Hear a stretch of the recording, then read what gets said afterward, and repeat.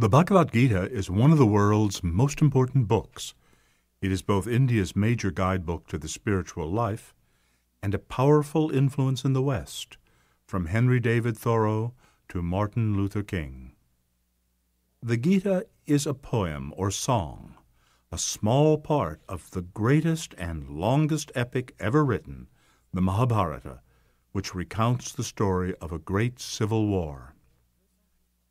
The Gita is about a moral quandary in which the hero in that war faces fundamental questions about the right way to live. It is a history of an actual battle fought near modern Delhi at a turning point in human history. But it is also an archetypal myth about the struggle that each one of us experiences within ourselves. The story centers on Prince Arjuna. He is called upon to defend his brother's legitimate claim to their kingdom against their usurping cousins. On the eve of the battle, Arjuna experiences a crisis of conscience. On the one hand, his duty as a kshatriya, or warrior, compels him to defend his brother's rights. On the other hand, he sees the terrible price to be paid for killing members of his own family. Arjuna sees no good coming from the battle, and only evil from his own part in it. He therefore calls upon his friend and charioteer, Sri Krishna, for advice. Now, Krishna is not just a human, but rather a divine incarnation, God made flesh. The Bhagavad Gita, which means the Lord's song, is Krishna's answer to Arjuna's desperation. The archetypal meaning of the poem is that within each of us a battle rages between selfish impulses that ignore the claims of justice and mercy, and a realization that ultimately we are all connected in a unity that embraces all humanity and the whole world. Arjuna is our conscious mind, which must make the choice of how we will live. The wicked cousins are our impulses to self-centeredness and greed. Krishna is the divine spark within us, our higher self, which is always available to rein in the horses of our feelings and thoughts and to guide us in the battle of life, if we will only seek that help. We are not the selfish desires of the wicked cousins. We are not the confused and uncertain mind of Arjuna. As Arjuna discovers at the end of the poem, we are, in fact, ourselves Krishna, the divine spark, the higher self. The Gita is a song sung in the midst of a battle. It is a celebration of peace and harmony in the midst of life's confusion. It is an assurance that we each have within ourselves the answers to all our questions and confusions. We need only call upon that inner power to discover it.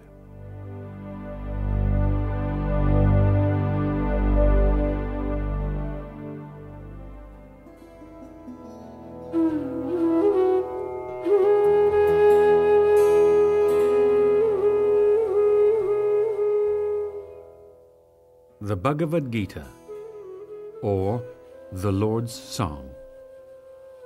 Translated by Annie Besant. Dedicated to all aspirants in East and West.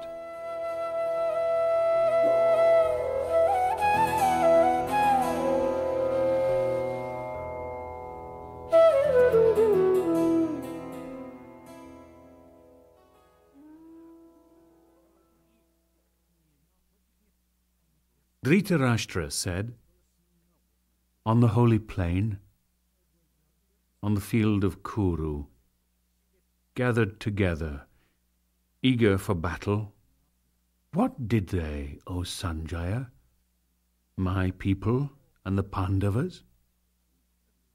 Sanjaya said, "Having seen arrayed the army of the Pandavas, the prince Duryodhana approached his teacher and spake these words, 'Behold, this mighty host of the sons of Pandu, O teacher, arrayed by the sons of Drupada, thy wise disciple.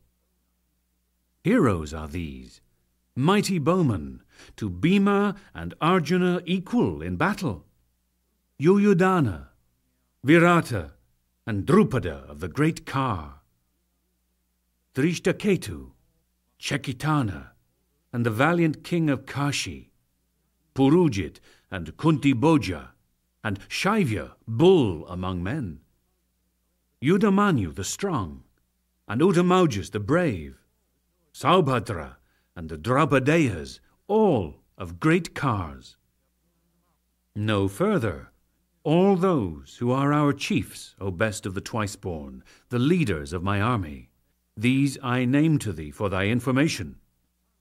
Thou, Lord, and Bhishma, and Karna, and Kripa, conquering in battle, Ashvathaman, Vikarna, and Saumadati also, and many others, heroes, for my sake renouncing their lives, with diverse weapons and missiles, and all well skilled in war. Yet insufficient seems this army of ours, though marshalled by Bhishma, while that army of theirs seems sufficient, though marshalled by Bhima. Therefore, in the rank and file, let all, standing firmly in their respective divisions, guard Bhishma, even all ye generals. To enhearten him, the ancient of the Kurus, the grandsire, the glorious, blew his conch, sounding on high a lion's roar. Then conches and kettledrums, tabors and drums and cow horns suddenly blared forth, and the sound was tumultuous. Then, stationed in their great war chariot, yoked to white horses, Madhava and the son of Pandu blew their divine conches.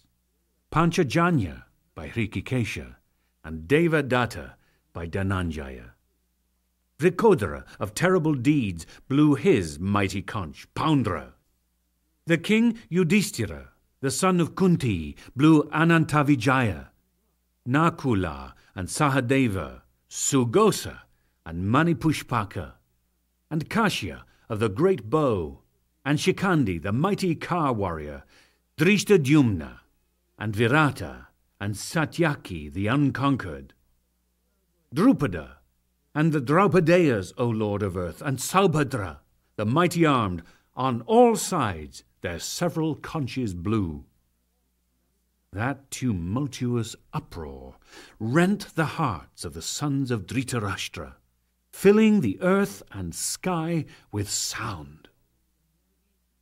Then, beholding the sons of Dhritarashtra standing arrayed, and the flight of missiles about to begin, he whose crest is an ape, the son of Pandu, took up his bow and spake this word to Hrishikesha, O Lord of earth. Arjuna said, in the midst, between the two armies, stay my chariot, O Achyuta, that I may behold these standing, longing for battle, with whom I must strive in this outbreaking war, and gaze on those here gathered together, ready to fight, desirous of pleasing in battle the evil-minded son of Dhritarashtra. Sanjaya said, thus addressed by Gudakesha, Hrishikesha, O Bharata, having stayed that best of chariots in the midst, between the two armies, over against Bhishma, Drona, and all the rulers of the world, said, O Partha, behold, these Kurus gathered together. Then saw Partha, standing there, uncles and grandfathers, teachers, mothers' brothers, cousins, sons and grandsons, comrades, fathers-in-law, and benefactors also in both armies. Seeing all these kinsmen thus standing arrayed, Kanteya, deeply moved to pity, thus uttered in sadness. Arjuna said, "Seeing these my kinsmen, O Krishna, arrayed, eager to fight, my limbs fail, my mouth is parched, my body quivers, and my hair stands on end. Gandiva slips from my hand, my skin burns all over.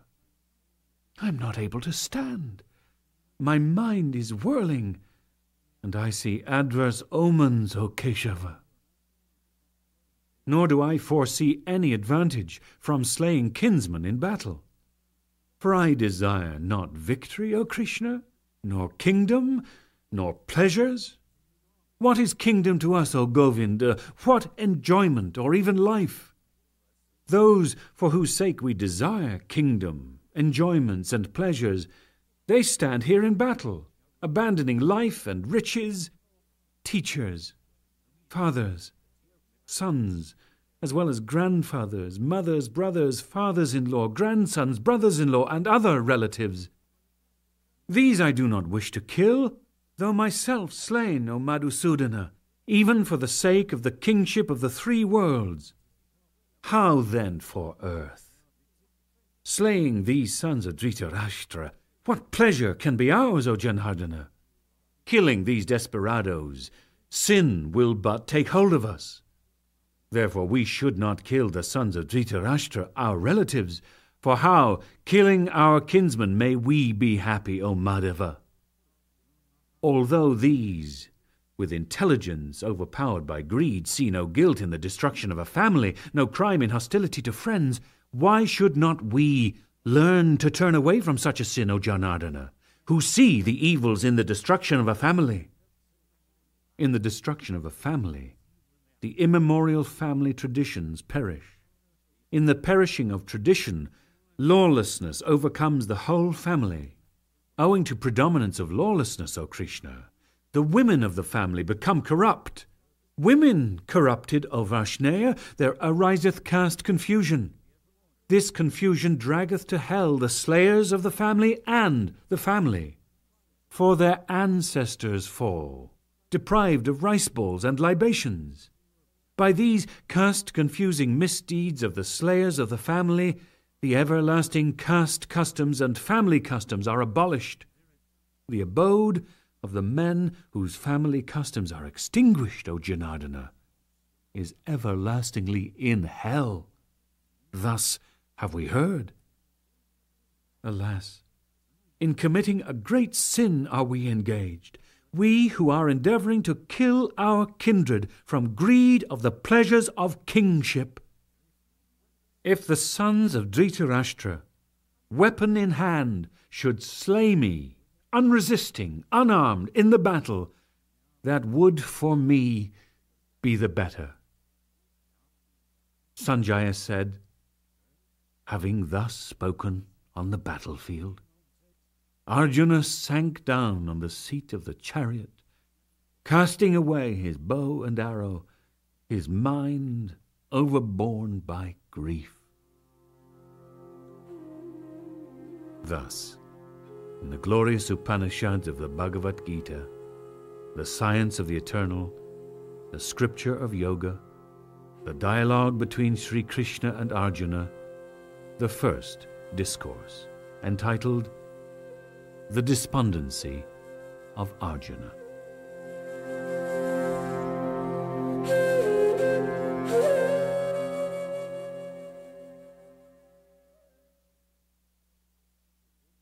Sanjaya said, to him thus with pity overcome, with smarting, brimming eyes, despondent, Madhusudana spake these words. The blessed Lord said, whence hath this dejection befallen thee in this perilous strait, ignoble, heaven-closing, infamous, O Arjuna? Yield not to impotence, O Partha. It doth not befit thee. Shake off this paltry faint-heartedness. Stand up, Parantapa. Arjuna said, how, O Madhusudana, shall I attack Bhishma and Drona with arrows in battle, they who are worthy of reverence, O slayer of foes. Better in this world to eat even the beggar's crust than to slay these most noble gurus. Slaying these gurus, our well-wishers, I should taste of blood-besprinkled feasts. Nor know I which for us be the better, that we conquer them or they conquer us, these whom having slain we should not care to live, even these arrayed against us, the sons of Dhritarashtra. My heart is weighed down with the vice of faintness. My mind is confused as to duty. I ask thee, which may be the better? That tell me decisively. I am thy disciple, suppliant to thee. Teach me. For I see not that it would drive away this anguish that withers up my senses if I should attain unrivalled monarchy on earth, or even the sovereignty of the Shining Ones. Sanjaya said, Gudakesha, conqueror of his foes, having thus addressed Hrishikesha, and said to Govinda, I will not fight, became silent. Then Hrishikesha, smiling as it were, O Bharata, spake these words to him, despondent, in the midst of the two armies. The blessed Lord said, Thou grievest for those that should not be grieved for, yet speakest words of wisdom. The wise grieve neither for the living nor for the dead, nor at any time verily was I not, nor thou, nor these princes of men, nor verily shall we ever cease to be hereafter. As the dweller in the body experienceth in the body childhood, youth, old age, so passeth he on to another body. The steadfast one grieveth not thereat. The contact of matter, O son of Kunti, giving cold and heat, pleasure and pain, they come and go, impermanent. Endure them bravely, O Bharata. The man whom these torment not, O chief of men, balanced in pain and pleasure, steadfast, he is fitted for immortality. The unreal hath no being, the real never ceaseth to be. The truth about both hath been perceived by the seers of the essence of things. Know that, to be indestructible, by whom all this is pervaded, nor can any work the destruction of that imperishable one. These bodies of the embodied one, who is eternal, indestructible, and immeasurable, are known as finite. Therefore fight, O Bharata. He who regardeth this as a slayer, and he who thinketh he is slain, both of them are ignorant. He slayeth not, nor is he slain. He is not born, nor doth he die, nor having been, ceaseth he any more to be. Unborn, perpetual, eternal, and ancient. He is not slain when the body is slaughtered. Who knoweth him indestructible, perpetual, unborn, undiminishing, how can that man slay, O Partha, or cause to be slain? As a man, casting off worn-out garments, taketh new ones, so the dweller in the body, casting off worn-out bodies, entereth into others that are new.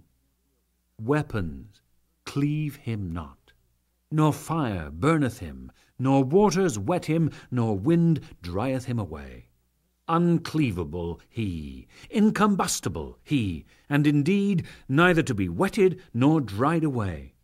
Perpetual, all-pervasive, stable, immovable, ancient, unmanifest, unthinkable, immutable he is called. Therefore, knowing him as such, thou shouldst not grieve. Or if thou thinkest of him as being constantly born and constantly dying, even then, O mighty armed, thou shouldst not grieve. For certain is death for the born and certain is birth for the dead. Therefore, over the inevitable thou shouldst not grieve. Beings are unmanifest in their origin, manifest in their midmost state, O Bharata. Unmanifest likewise are they in dissolution. What room, then, for lamentation? As marvellous one regardeth him, as marvellous another speaketh thereof, as marvellous another heareth thereof.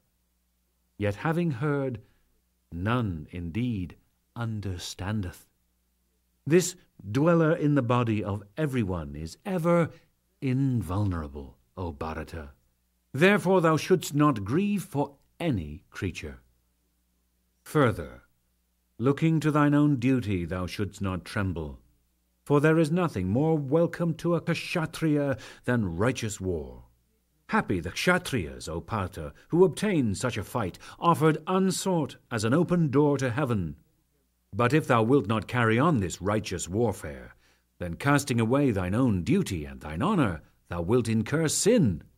Men will recount the perpetual dishonour, and to one highly esteemed, dishonour exceedeth death. The great Ka warriors will think thee fled from the battle from fear, and thou, that wast highly thought of by them, wilt be lightly held. Many unseemly words will be spoken by thine enemies, slandering thy strength. What more painful than that? Slain, thou wilt obtain heaven. Victorious, thou wilt enjoy the earth. Therefore stand up, O son of Kunti, resolute to fight, taking as equal pleasure and pain, gain and loss, victory and defeat. Gird thou for the battle. Thus thou shalt not incur sin. This teaching, set forth to thee, is in accordance with the Samkhya. Hear it now according to the Yoga, imbued with which teaching, O Partha, thou shalt cast away the bonds of action. In this there is no loss of effort, nor is there transgression. Even a little of this knowledge protects from great fear. The determinate reason is but one-pointed, O joy of the Kurus. Many-branched and endless are the thoughts of the irresolute. Flowery speech is uttered by the foolish, rejoicing in the letter of the Vedas, O Partha, saying, there is naught but this. With desire for self, with heaven for goal, they offer birth as the fruit of action, and prescribe many and various ceremonies for the attainment of pleasure and lordship. For them who cling to pleasure and lordship, whose minds are captivated by such teaching, is not designed this determinate reason on contemplation steadily bent. The Vedas deal with the three attributes. Be thou above these three attributes, O Arjuna, beyond the pairs of opposites, ever steadfast in purity, careless of possessions, full of the self. All the Vedas are as useful to an enlightened Brahmana as is a tank in a place covered all over with water. Thy business is with the action only, never with its fruits. So let not the fruit of action be thy motive, nor be thou to inaction attached. Perform action, O Dhananjaya, dwelling in union with the divine, renouncing attachments and balanced evenly in success and failure. Equilibrium is called yoga. Far lower than the yoga of discrimination is action, O Dhananjaya. Take thou refuge in the pure reason. Pitiable are they who work for fruit. United to the pure reason, one abandoneth here both good and evil deeds. Therefore cleave thou to yoga. Yoga is skill in action. The sages, united to the pure reason, renounce the fruit which action yieldeth, and liberated from the bonds of birth, they go to the blissful seat. When thy mind shall escape from this tangle of delusion, then thou shalt rise to indifference as to what has been heard and shall be heard. When thy mind, bewildered by the scriptures, shall stand immovable, fixed in contemplation, then shalt thou attain unto yoga. Arjuna said, What is the mark of him who is stable of mind, steadfast in contemplation, O Keshava? How doth the stable-minded talk? How doth he sit? How walk? The blessed Lord said, When a man abandoneth, O Partha, all the desires of the heart, and is satisfied in the self, by the self, then is he called stable in mind. He whose mind is free from anxiety amid pains, indifferent amid pleasures, loosed from passion, fear, and anger, he is called a sage of stable mind. He who on every side is without attachments, whatever hap of fair and foul, who neither likes nor dislikes, of such a one the understanding is well poised. When again, as a tortoise draws in on all sides its limbs, he withdraws his senses from the objects of sense, then is his understanding well poised. The objects of sense, but not the relish for them, turn away from an abstemious dweller in the body, and even relish turneth away from him after the supreme is seen. O son of Kunti, the excited senses of even a wise man, though he be striving, impetuously carry away his mind. Having restrained them all, he should sit harmonized, I, his supreme goal. For whose senses are mastered, of him the understanding is well poised.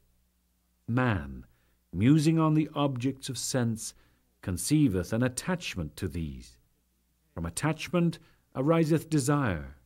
From desire anger cometh forth. From anger proceedeth delusion. From delusion confused memory. From confused memory the destruction of reason. From destruction of reason he perishes. But the disciplined self, moving among sense objects with senses free from attraction and repulsion, mastered by the self, goeth to peace. In that peace the extinction of all pains ariseth for him. For of him whose heart is peaceful, the reason soon attaineth equilibrium. There is no pure reason for the non-harmonized, nor for the non-harmonized is there concentration. For him without concentration there is no peace, and for the unpeaceful how can there be happiness? Such of the roving senses as the mind yieldeth to, that hurries away the understanding, just as the gale hurries away a ship upon the waters. Therefore, O mighty armed, whose senses are all completely restrained from the objects of sense, of him the understanding is well poised. That which is the night of all beings, for the disciplined man is the time of waking. When other beings are waking, then is it night for the sage who seeth. He attaineth peace, into whom all desires flow as rivers flow into the ocean, which is filled with water, but remaineth unmoved. Not he who desireth desires. Whoso forsaketh all desires, and goeth onwards free from yearnings, selfless and without egoism, he goeth to peace. This is the eternal state, O son of Pritha. Having attained thereto, none is bewildered. Who, even at the death hour, is established therein, he goeth to the nirvana of the eternal. Thus, in the glorious Upanishads of the Bhagavad Gita, the science of the eternal, the scripture of yoga, the dialogue between Sri Krishna and Arjuna, the second discourse, entitled Yoga by the Samkhya.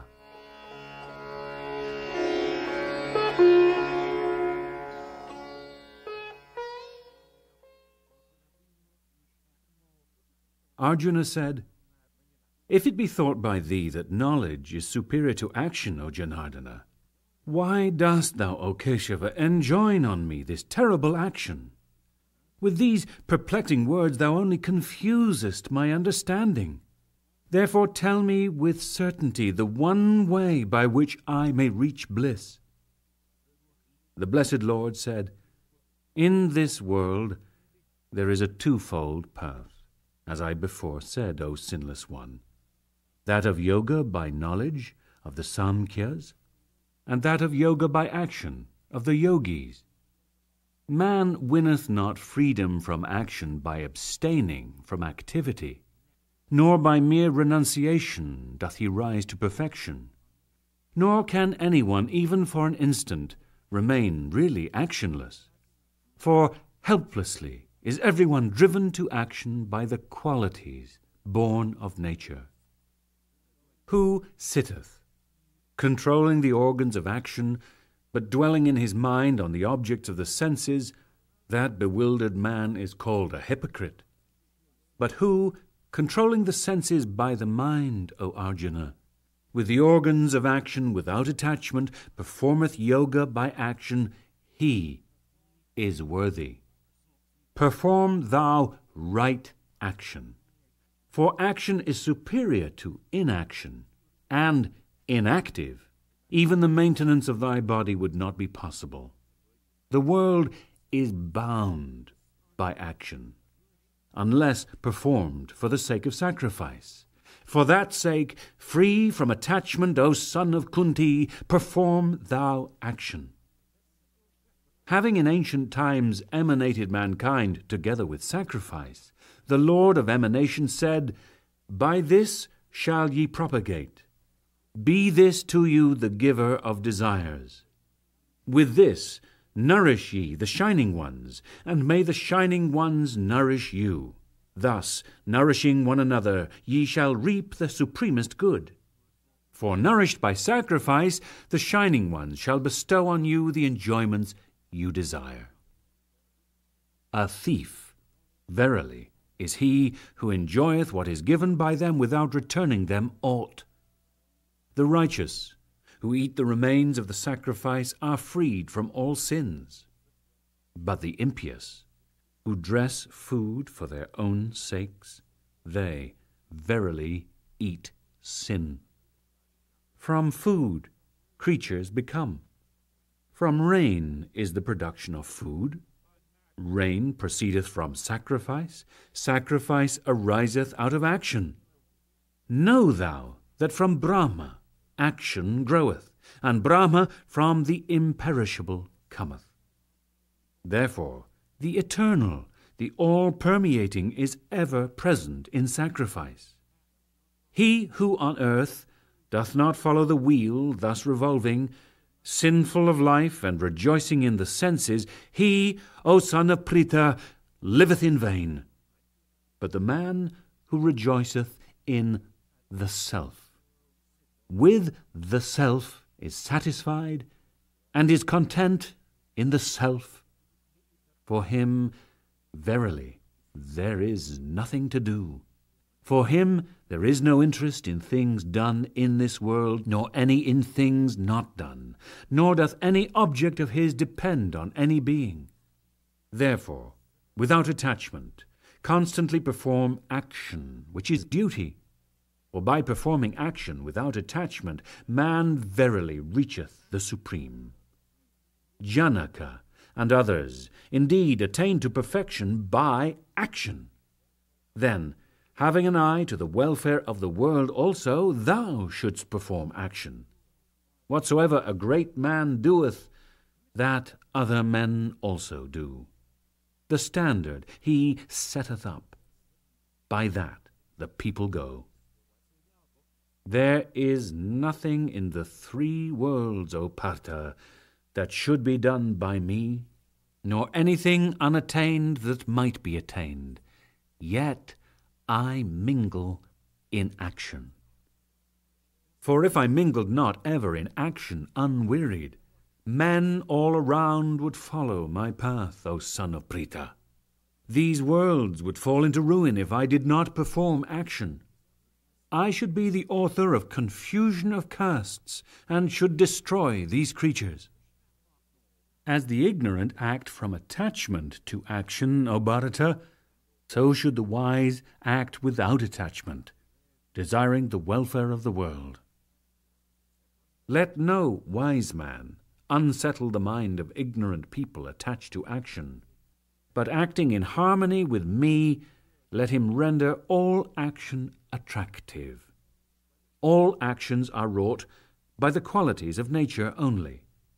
The self, deluded by egoism, thinketh, I am the doer. But he, O mighty-armed, who knoweth the essence of the divisions of the qualities and functions, holding that the qualities move amid the qualities, is not attached. Those deluded by the qualities of nature are attached to the functions of the qualities. The man of perfect knowledge should not unsettle the foolish, whose knowledge is imperfect. Surrendering all actions to me, with thy thoughts resting on the Supreme Self, from hope and egoism freed, and of mental fever cured, engage in battle. Who abide ever in this teaching of mine, full of faith and free from cavilling, they too are released from actions. Who carp at my teaching, and act not thereon, senseless, deluded in all knowledge, know thou these mindless ones as fated to be destroyed. Even the man of knowledge behaves in conformity with his own nature. Beings follow nature. What shall restraint avail? Affection and aversion for the objects of sense abide in the senses. Let none come under the dominion of these two. They are obstructors of the path. Better one's own duty, though destitute of merit, than the duty of another well discharged. Better death in the discharge of one's own duty. The duty of another is full of danger. Arjuna said, But dragged on by what? Does a man commit sin? Reluctantly indeed, O Varshnaya, as it were by force constrained? The blessed Lord said, It is desire, it is wrath, begotten by the quality of motion, all-consuming, all-polluting. Know thou this as our foe here on earth. As a flame is enveloped by smoke, as a mirror by dust, as an embryo is wrapped by the amnion, so this is enveloped by it. Enveloped is wisdom by this constant enemy of the wise in the form of desire, which is insatiable as a flame. The senses, the mind, and the reason are said to be its seat. By these enveloping wisdom, it bewilders the dweller in the body. Therefore, O best of the Bharatas, mastering first the senses, do thou slay this thing of sin, destructive of wisdom and knowledge. It is said that the senses are great. Greater than the senses is the mind. Greater than the mind is the reason. But what is greater than the reason is He. Thus, understanding Him as greater than the reason, restraining the self by the self, slay thou, O mighty-armed, the enemy in the form of desire, difficult to overcome. Thus, in the glorious Upanishads of the Bhagavad Gita, the science of the eternal, the scripture of yoga, the dialogue between Sri Krishna and Arjuna, the third discourse, entitled The Yoga of Action.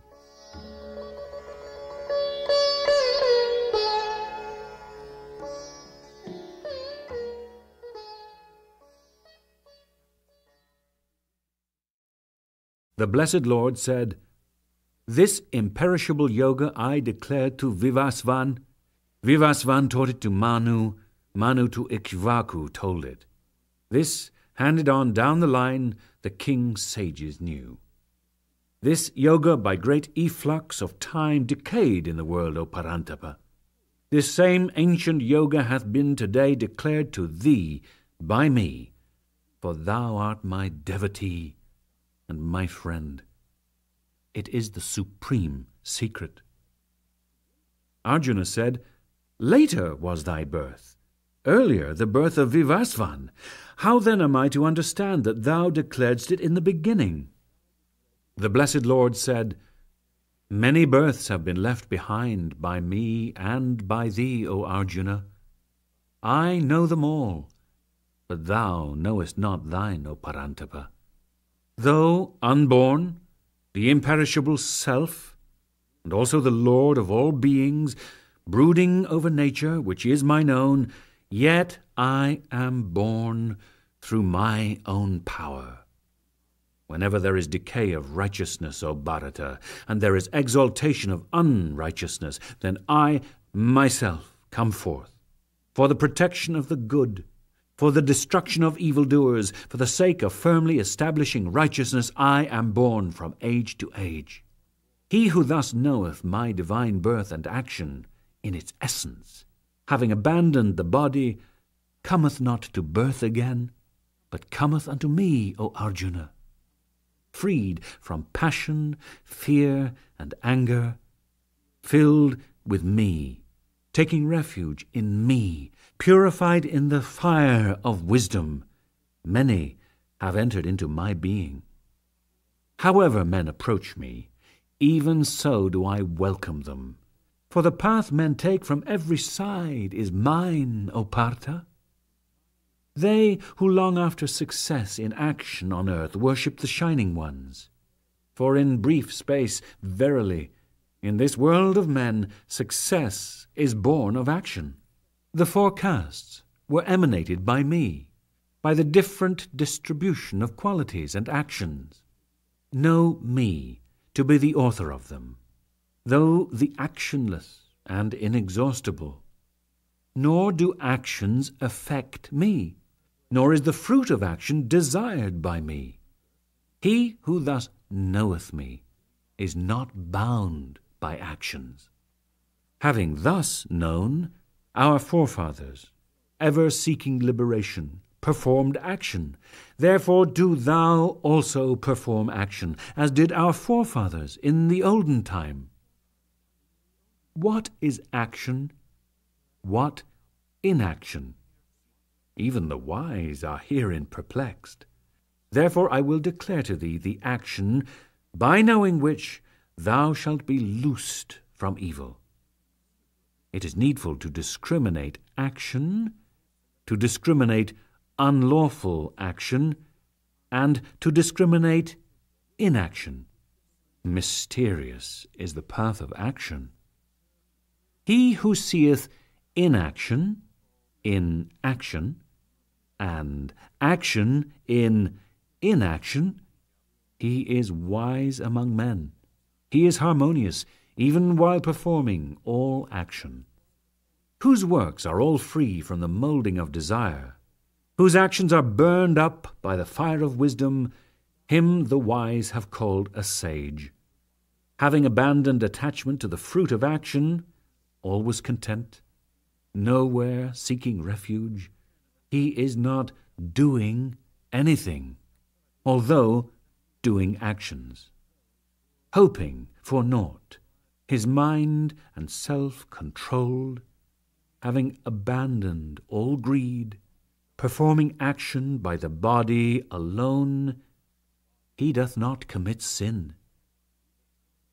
Content with whatsoever he obtaineth without effort, free from the pairs of opposites, without envy, balanced in success and failure, though acting, he is not bound. Of one with attachment dead, harmonious, with his thoughts established in wisdom, his works sacrifices, all action melts away. The eternal, the oblation. The eternal, the clarified butter, are offered in the eternal, the fire, by the eternal.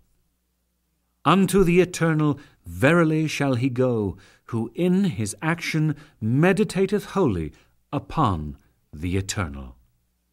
Some yogis offer up sacrifice to the shining ones.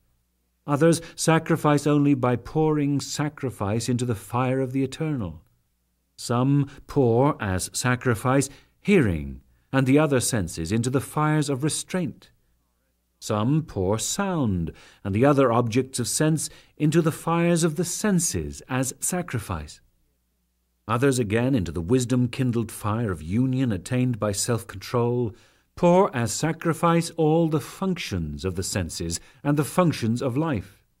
Yet others, the sacrifice of wealth, the sacrifice of austerity, the sacrifice of yoga, the sacrifice of silent reading and wisdom, men concentrated, and of effectual vows. Yet others pour as sacrifice the outgoing breath in the incoming, and the incoming in the outgoing, restraining the flow of the outgoing and incoming breaths, solely absorbed in the control of breathing. Others, regular in food, pour as sacrifice their life breaths in life breaths. All these are knowers of sacrifice, and by sacrifice have destroyed their sins. The eaters of the life-giving remains of sacrifice go to the changeless eternal. This world is not for the non-sacrificer, much less for the other, O best of the Kurus.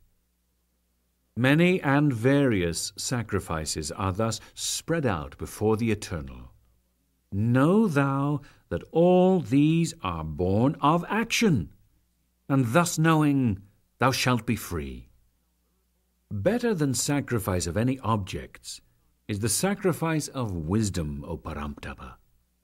All actions in their entirety, O Partha, culminate in wisdom. Learn thou this by discipleship, by investigation, and by service. The wise, the seers of the essence of things, will instruct thee in wisdom.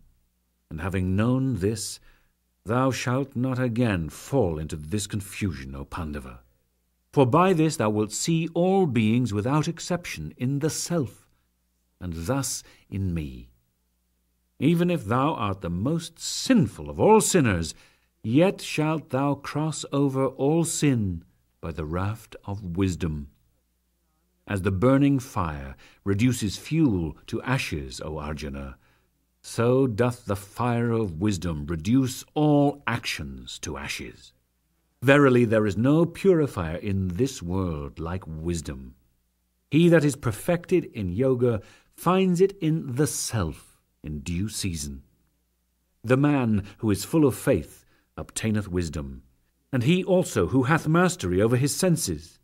And having obtained wisdom, he goeth swiftly to the supreme peace. But the ignorant, faithless, doubting self goeth to destruction. Nor this world, nor that beyond, nor happiness is there for the doubting self. He who hath renounced actions by yoga, who hath cloven asunder doubt by wisdom, who is ruled by the self, actions do not bind him, O Dhanamjaya. Therefore, with the sword of the wisdom of the self, cleaving asunder this ignorance-born doubt, dwelling in thy heart, be established in yoga. Stand up, O Bharata! Thus, in the glorious Upanishads of the Bhagavad Gita, the science of the eternal, the scripture of yoga, the dialogue between Sri Krishna and Arjuna, the fourth discourse, entitled The Yoga of Wisdom.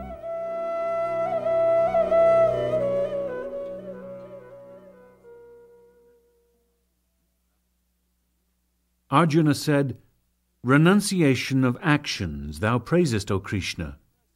and then also yoga. Of the two, which one is the better? That tell me conclusively." The Blessed Lord said, "Renunciation and yoga by action both lead to the highest bliss. Of the two, yoga by action is verily better than renunciation of action.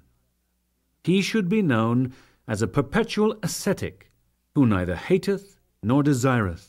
Free from the pairs of opposites, O mighty armed, he is easily set free from bondage. Children, not sages, speak of the Samkhya and the Yoga as different. He who is duly established in one obtaineth the fruits of both. That place which is gained by the Samkhyas is reached by the Yogis also. He seeth, who seeth that the Samkhya and the Yoga are one. But without Yoga, O mighty armed, renunciation is hard to attain to. The Yoga harmonized Muni swiftly goeth to the eternal.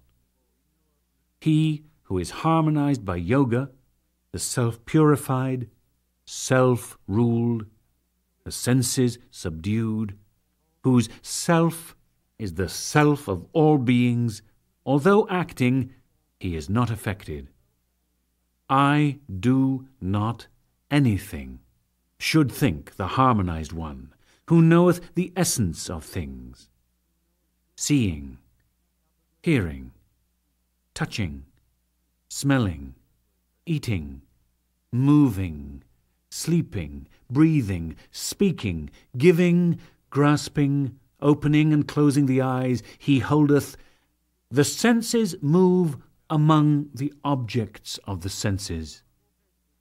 He who acteth, placing all actions in the eternal, abandoning attachment, is unaffected by sin as a lotus leaf by the waters.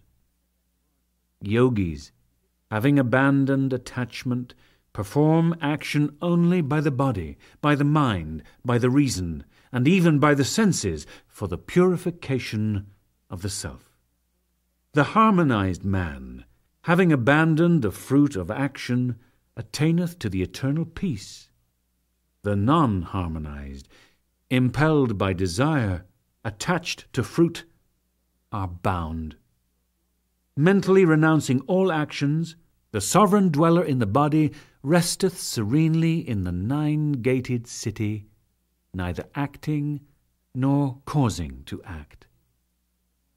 The Lord of the world produceth not the idea of agency, nor actions, nor the union together of action and its fruit. Nature, however, manifesteth. The Lord accepteth neither the evil-doing nor yet the well-doing of any. Wisdom is enveloped by unwisdom. Therewith mortals are deluded. Verily, in whom unwisdom is destroyed by the wisdom of the self, in them wisdom, shining as the sun, reveals the supreme. Thinking on that, merged in that, established in that, solely devoted to that, they go whence there is no return, their sins dispelled by wisdom.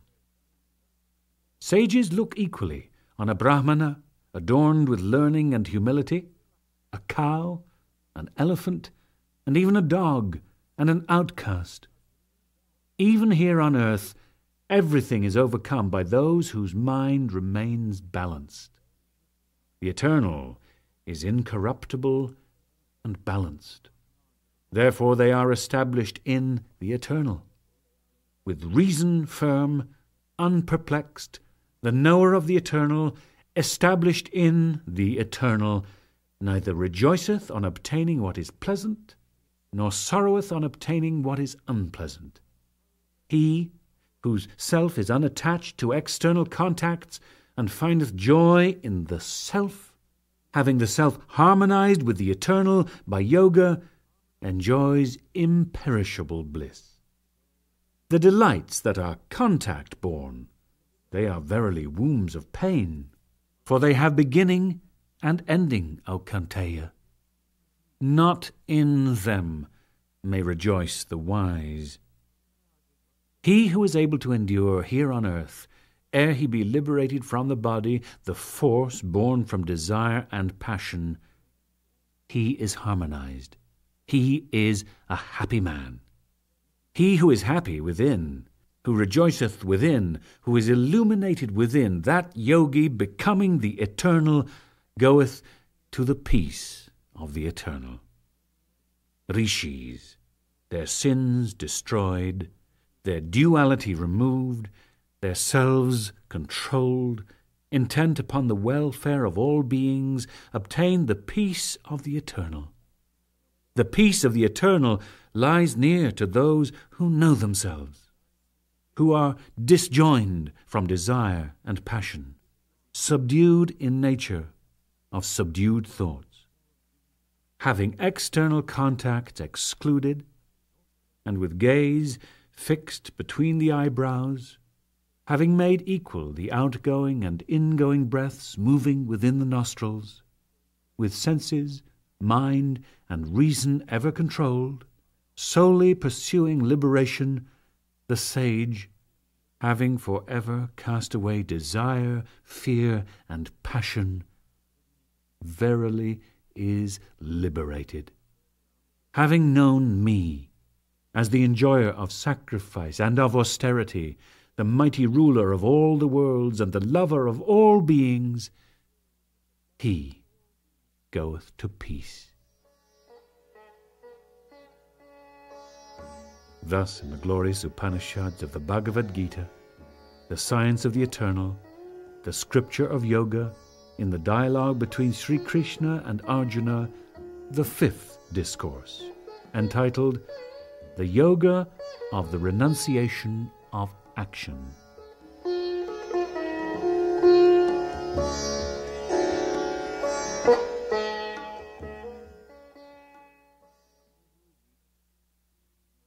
The blessed Lord said, He that performeth such action as is duty, independently of the fruit of action, he is an ascetic, he is a yogi, not he that is without fire and without rites. That which is called renunciation, know thou that as yoga, O Pandava. Nor doth anyone become a yogi with the formative will unrenounced. For a sage who is seeking yoga, action is called the means. For the same sage, when he is enthroned in yoga, serenity is called the means. When a man feeleth no attachment either for the objects of sense or for actions, renouncing the formative will, then he is said to be enthroned in yoga. Let him raise the self by the self, and not let the self become depressed. For verily is the self the friend of the self, and also the self's enemy. The self is the friend of the self of him in whom the self by the self is vanquished. But to the unsubdued self, the self verily becometh hostile as an enemy.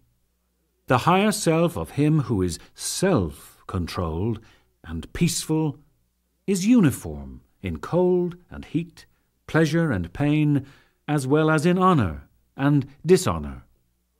The yogi who is satisfied with wisdom and knowledge, unwavering, whose senses are subdued, to whom a lump of earth, a stone, and gold are the same, is said to be harmonized. He who regards impartially lovers, friends and foes, strangers, neutrals, foreigners and relatives, also the righteous and unrighteous, he excelleth. Let the yogi constantly engage himself in yoga, remaining in a secret place by himself, with thought and self-subdued, free from hope and greed, in a pure place, established on a fixed seat of his own, neither very much raised nor very low, made of a cloth, a black antelope skin, and kusha grass, one over the other. There, having made the mind one-pointed, with thought and the functions of the senses subdued, steady on his seat, he should practice yoga for the purification of the self.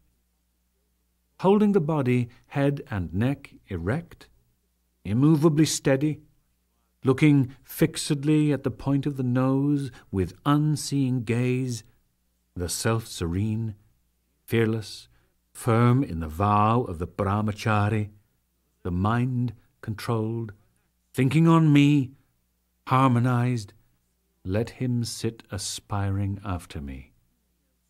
The yogi, ever united thus with the self, with the mind controlled, goeth to peace, to the supreme bliss that abideth in me. Verily, yoga is not for him who eateth too much, nor who abstaineth to excess, nor who is too much addicted to sleep, nor even to wakefulness, O Arjuna. Yoga killeth out all pain for him who is regulated in eating and amusement, regulated in performing actions, regulated in sleeping and waking. When his subdued thought is fixed on the self, free from longing after all desirable things, then it is said, he is harmonized. As a lamp in a windless place flickereth not, to such is likened the yogi of subdued thought, absorbed in the yoga of the self.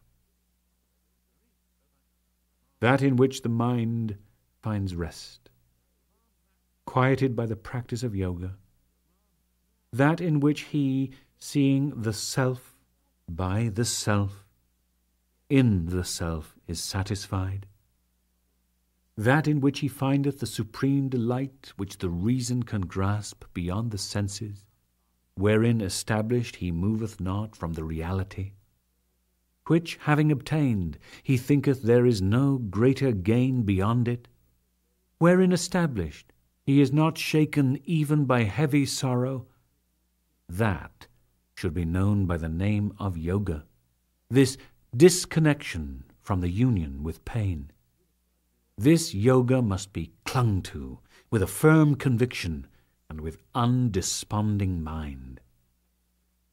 Abandoning, without reserve, all desires born of the imagination, by the mind curbing in the aggregate of the senses on every side, little by little let him gain tranquillity, by means of reason controlled by steadiness.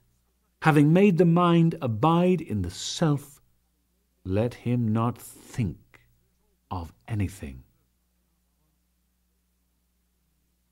As often as the wavering and unsteady mind goeth forth, so often, reining it in, let him bring it under the control of the self.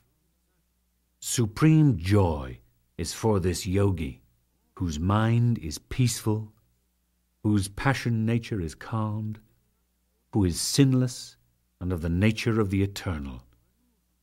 The yogi who thus, ever harmonizing the self, hath put away sin, he easily enjoyeth the infinite bliss of contact with the eternal. The self, harmonized by yoga, seeth the self abiding in all beings in the self. Everywhere he seeth the same.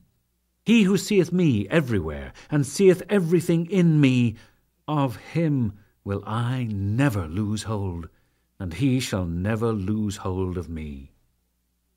He who, established in unity, worshippeth me, abiding in all beings, that yogi liveth in me whatever his mode of living. He who, through the likeness of the self, O Arjuna, seeth equality in everything, whether pleasant or painful, he is considered a perfect yogi. Arjuna said, This yoga which thou hast declared to me by equanimity, O Madhusudana, I see not a stable foundation for it, owing to restlessness. For the mind is verily restless, O Krishna. It is impetuous, strong, and difficult to bend. I deem it as hard to curb as the wind." The blessed Lord said, "Without doubt, O mighty armed, the mind is hard to curb and restless, but it may be curbed by constant practice and by dispassion. Yoga is hard to attain, methinks, by a self that is uncontrolled, but by the self-controlled it is attainable by properly directed energy." Arjuna said, "He who is unsubdued, but who possesseth faith, with the mind wandering away from yoga, failing to attain perfection in yoga, what path doth he tread, O Krishna? Fallen from both, is he destroyed like a rent cloud, unsteadfast, O mighty armed, deluded in the path of the eternal? Deign, O Krishna, to completely dispel this doubt of mine, for there is none to be found save thyself able to destroy this doubt." The blessed Lord said, "O son of Pritha, neither in this world nor in the life to come is there destruction for him. Never doth any who worketh righteousness, O beloved, tread the path of woe. Having attained to the worlds of the pure doing, and having dwelt there for immemorial years, he who fell from yoga is reborn in a pure and blessed house. Or he may even be born into a family of wise yogis, but such a birth as that is most difficult to obtain in this world. There he recovereth the characteristics belonging to his former body, and with these he again laboureth for perfection, O joy of the Kurus. By that former practice he is irresistibly swept away. Only wishing to know yoga, even the seeker after yoga goeth beyond the Brahmic word. But the yogi, labouring with assiduity, purified from sin, fully perfected through manifold births, he reacheth the supreme goal. The yogi is greater than the ascetics. He is thought to be greater than even the wise. The yogi is greater than the men of action. Therefore, become thou a yogi, O Arjuna. And among all yogis, he who, full of faith, with the inner self abiding in me, adoreth me, he is considered by me to be the most completely harmonized. Thus, in the glorious Upanishads of the Bhagavad Gita, the science of the eternal, the scripture of yoga, in the dialogue between Sri Krishna and Arjuna, the sixth discourse, entitled The Yoga of Self-Subdual.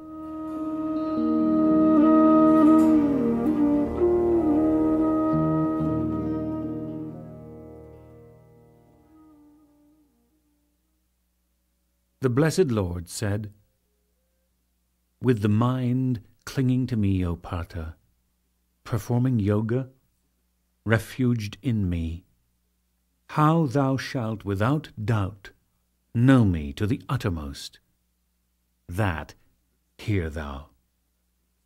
I will declare to thee this knowledge and wisdom in its completeness, which, having known, there is nothing more here needeth to be known.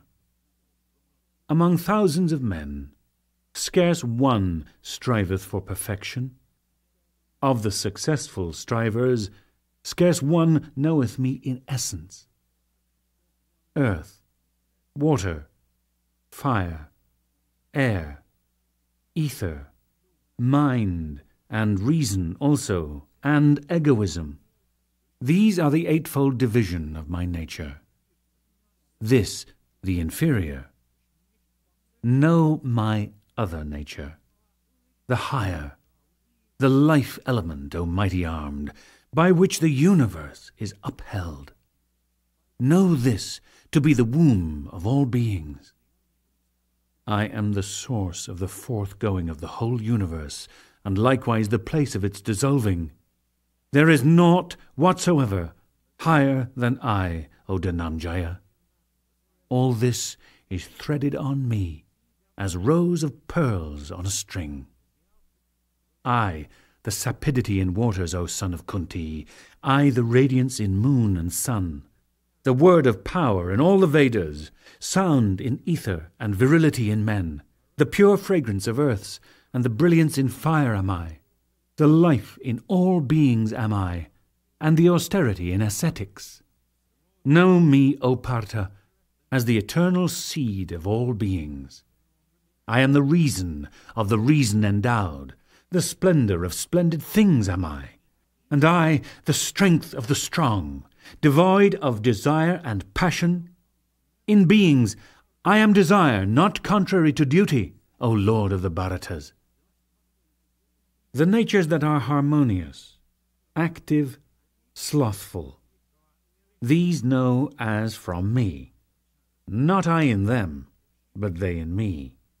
All this world, deluded by these natures made by the three qualities, knoweth not me above these, imperishable. This divine illusion of mine, caused by the qualities, is hard to pierce. They who come to me, they cross over this illusion. The evil-doing, the deluded, the vilest men, they come not to me. They whose wisdom is destroyed by illusion, who have embraced the nature of demons. Fourfold in division are the righteous ones who worship me, O Arjuna. The suffering, the seeker for knowledge, the self-interested, and the wise, O Lord of the Bharatas. Of these the wise, constantly harmonized, worshipping the One, is the best. I am supremely dear to the wise, and he is dear to me. Noble are all these, but I hold the wise as verily myself. He, self-united, is fixed on me, the highest path. At the close of many births, the man full of wisdom cometh unto me.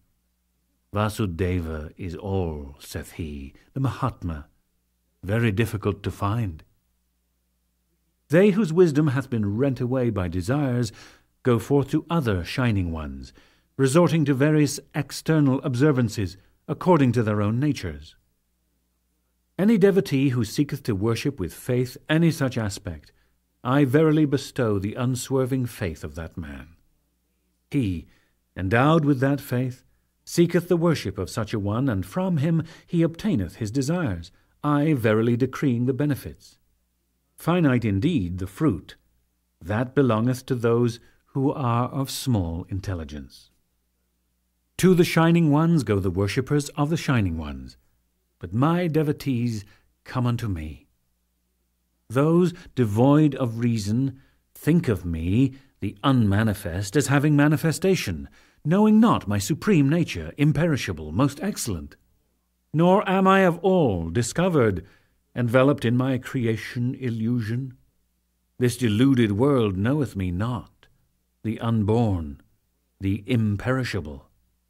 I know the beings that are past, that are present, that are to come, O Arjuna, but no one knoweth me. By the delusion of the pairs of opposites, sprung from attraction and repulsion, O Bharata, all beings walk this universe wholly deluded, O Paramtapa.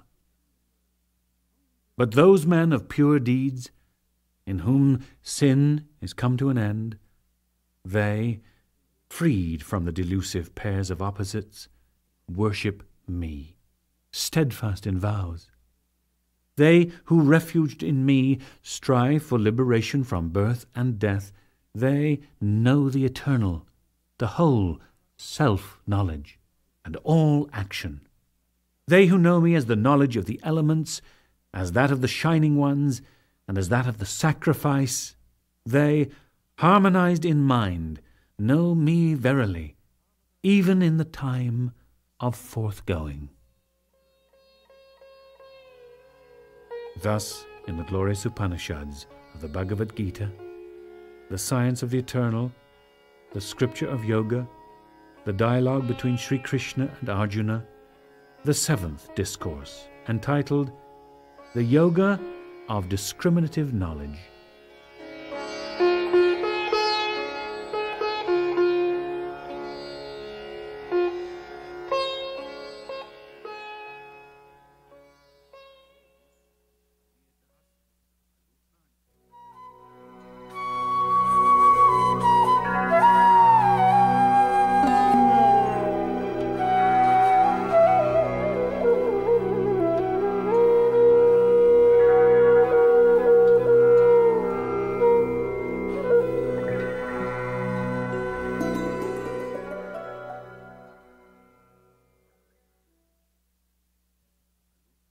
Arjuna said, "What is that eternal?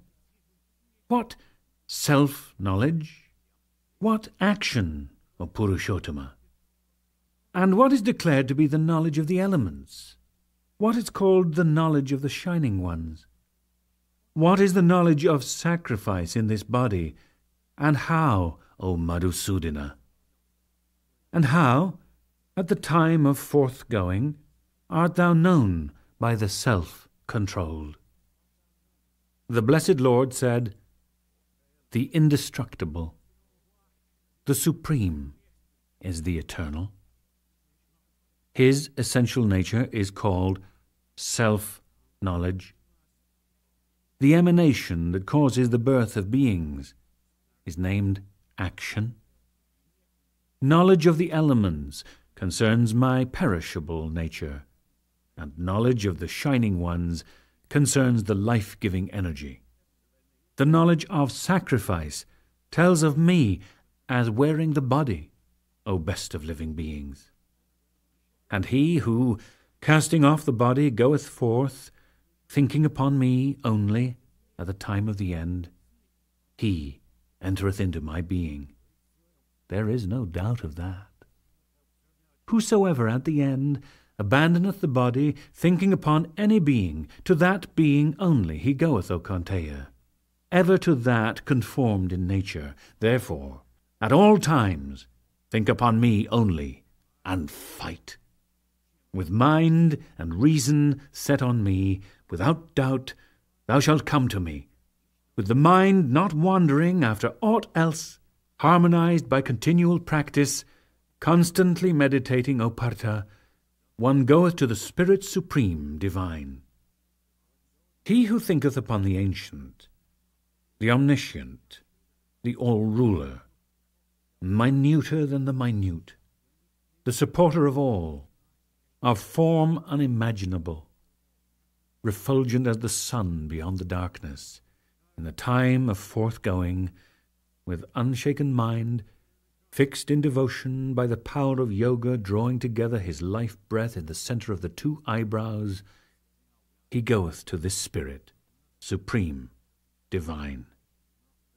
That which is declared indestructible by the Veda-knowers, that which the controlled and passion-free enter, that desiring which brahmacharya is performed, that path I will declare to thee with brevity. All the gates closed, the mind confined in the heart, the life-breath fixed in his own head, concentrated by yoga, Om, the one-syllabled eternal, reciting, thinking upon me, he who goeth forth, abandoning the body, he goeth on the highest path. He who constantly thinketh upon me, not thinking ever of another, of him I am easily reached, O Partha, of this ever-harmonized yogi. Having come to me, these Mahatmas come not again to birth, the place of pain, non-eternal. They have gone to the highest bliss. The worlds, beginning with the world of Brahma, they come and go, O Arjuna. But he who cometh unto me, O Kaunteya, he knoweth birth no more. The people who know the day of Brahma, 1,000 ages in duration, and the night, 1,000 ages in ending, they know day and night. From the unmanifested, all the manifested stream forth at the coming of day. At the coming of night, they dissolve, even in that called the unmanifested. This multitude of beings, going forth repeatedly, is dissolved at the coming of night. By ordination, O Partha, it streams forth at the coming of day. Therefore, verily, there existeth, higher than that unmanifested, another unmanifested, eternal, which in the destroying of all beings is not destroyed. That unmanifested, the indestructible, it is called. It is named the highest path. They who reach it return not. That is my supreme abode. He, the highest spirit, O Partha, may be reached by unswerving devotion to him alone, in whom all beings abide, by whom all this is pervaded. That time wherein going forth yogis return not, and also that wherein going forth they return, that time shall I declare to thee, O Prince of the Bharatas. Fire, light, daytime, the bright fortnight, the 6 months of the northern path. Then, going forth, the men who know the eternal go to the eternal. Smoke, night-time, the dark fortnight also, the 6 months of the southern path. Then the yogi, obtaining the moonlight, returneth. Light and darkness, these are thought to be the world's everlasting paths. By the one he goeth who returneth not, by the other he who returneth again. Knowing these paths, O Partha, the yogi is no wise perplexed. Therefore, in all times, be firm in yoga, O Arjuna. The fruit of meritorious deeds, attached in the Vedas to sacrifices, to austerities, and also to almsgiving, the yogi passeth all these by, having known this, and goeth to the supreme and ancient seat. Thus, in the glorious Upanishads of the Bhagavad Gita, the science of the eternal, the scripture of yoga, the dialogue between Sri Krishna and Arjuna, the 8th discourse, entitled The Yoga of the Indestructible Supreme Eternal.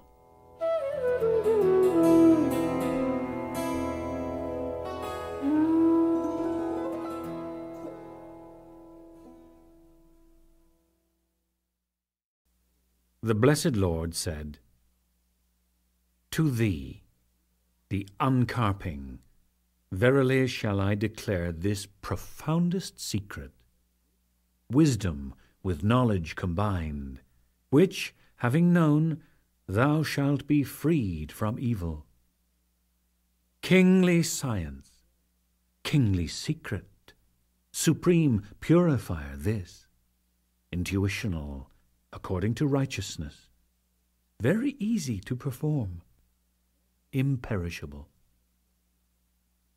Men without faith in this knowledge, O Paramtapa, not reaching me, return to the paths of this world of death. By me, all this world is pervaded in my unmanifested aspect. All beings have root in me. I am not rooted in them. Nor have beings root in me. Behold, my sovereign yoga, the support of beings yet not rooted in beings, myself their efficient cause. As the mighty air everywhere moving is rooted in the ether, so all beings rest rooted in me. Thus know thou. All beings, O Kaunteya, enter my lower nature at the end of a world age. At the beginning of a world age again I emanate them. Hidden in nature, which is mine own, I emanate again and again all this multitude of beings, helpless by the force of nature. Nor do these works bind me, O Dhananjaya, enthroned on high, unattached to actions. Under me, as supervisor, nature sends forth the moving and unmoving.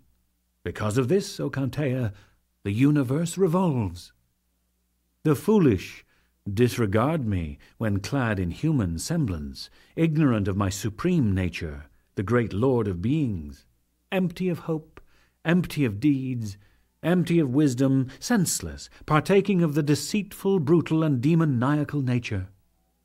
Verily, the Mahatmas, O Partha, partaking of my divine nature, worship with unwavering mind, having known me, the imperishable source of beings. Always magnifying me, strenuous, firm in vows, prostrating themselves before me, they worship me with devotion, ever harmonized. Others also, sacrificing with the sacrifice of wisdom, worship me as the one and the manifold, everywhere present. I, the oblation. I, the sacrifice. I, the ancestral offering. I, the fire-giving herb. The mantram, I. I, also the butter. I, the fire. The burnt offering, I. I, the father of this universe.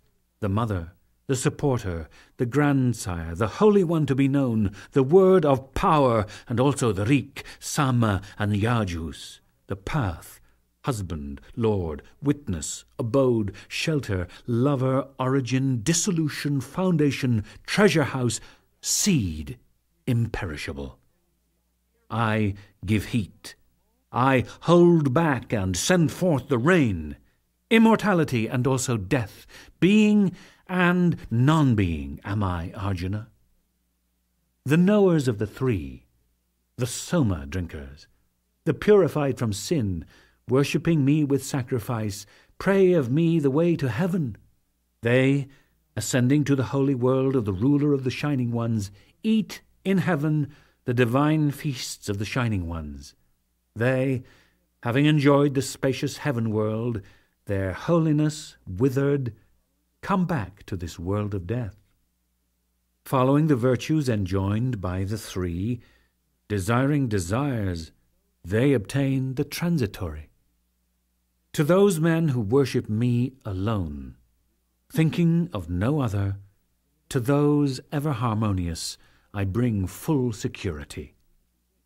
Even the devotees of other Shining Ones who worship full of faith, they also worship me, O son of Kunti, though contrary to the ancient rule.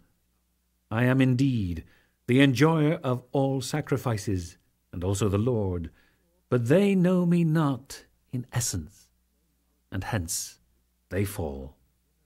They who worship the Shining Ones go to the Shining Ones. To the ancestors go the ancestor worshipper. To the elementals go those who sacrifice to elementals, but my worshippers come unto me. He who offereth to me with devotion a leaf, a flower, a fruit, water, that I accept from the striving self, offered as it is with devotion. Whatsoever thou doest, whatsoever thou eatest, whatsoever thou offerest, whatsoever thou givest, whatsoever thou doest of austerity, O Kanteya, do thou that as an offering unto me. Thus shalt thou be liberated from the bonds of action, yielding good and evil fruits. Thyself harmonized by the yoga of renunciation, thou shalt come unto me when set free. The same am I to all beings. There is none hateful to me, nor dear. They verily who worship me with devotion are in me, and I also in them. Even if the most sinful worship me with undivided heart, he too must be accounted righteous, for he hath rightly resolved. Speedily he becometh dutiful, and goeth to eternal peace, O Kanteya. Know thou for certain that my devotee perisheth never. They who take refuge with me, O Partha, though of the womb of sin, women, Vaishyas, even Shudras, they also tread the highest path. How much rather then holy Brahmanas and devoted royal saints? Having obtained this transient, joyless world, worship thou me. on me fix thy mind. Be devoted to me, sacrifice to me, prostrate thyself before me, harmonized thus in the self, thou shalt come unto me, having me as thy supreme goal. Thus, in the glorious Upanishads of the Bhagavad Gita, the science of the eternal, the scripture of yoga, the dialogue between Sri Krishna and Arjuna, the 9th discourse, entitled The Yoga of the Kingly Science and the Kingly Secret.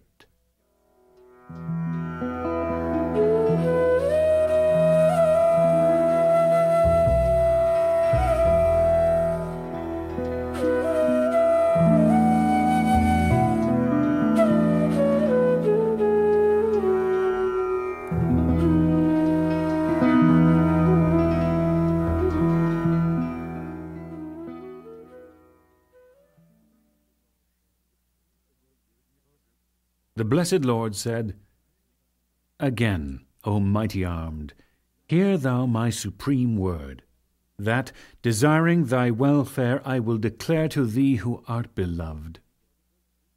The multitude of the shining ones, or the great rishis, know not my forthcoming. For I am the beginning of all the shining ones, and the great rishis.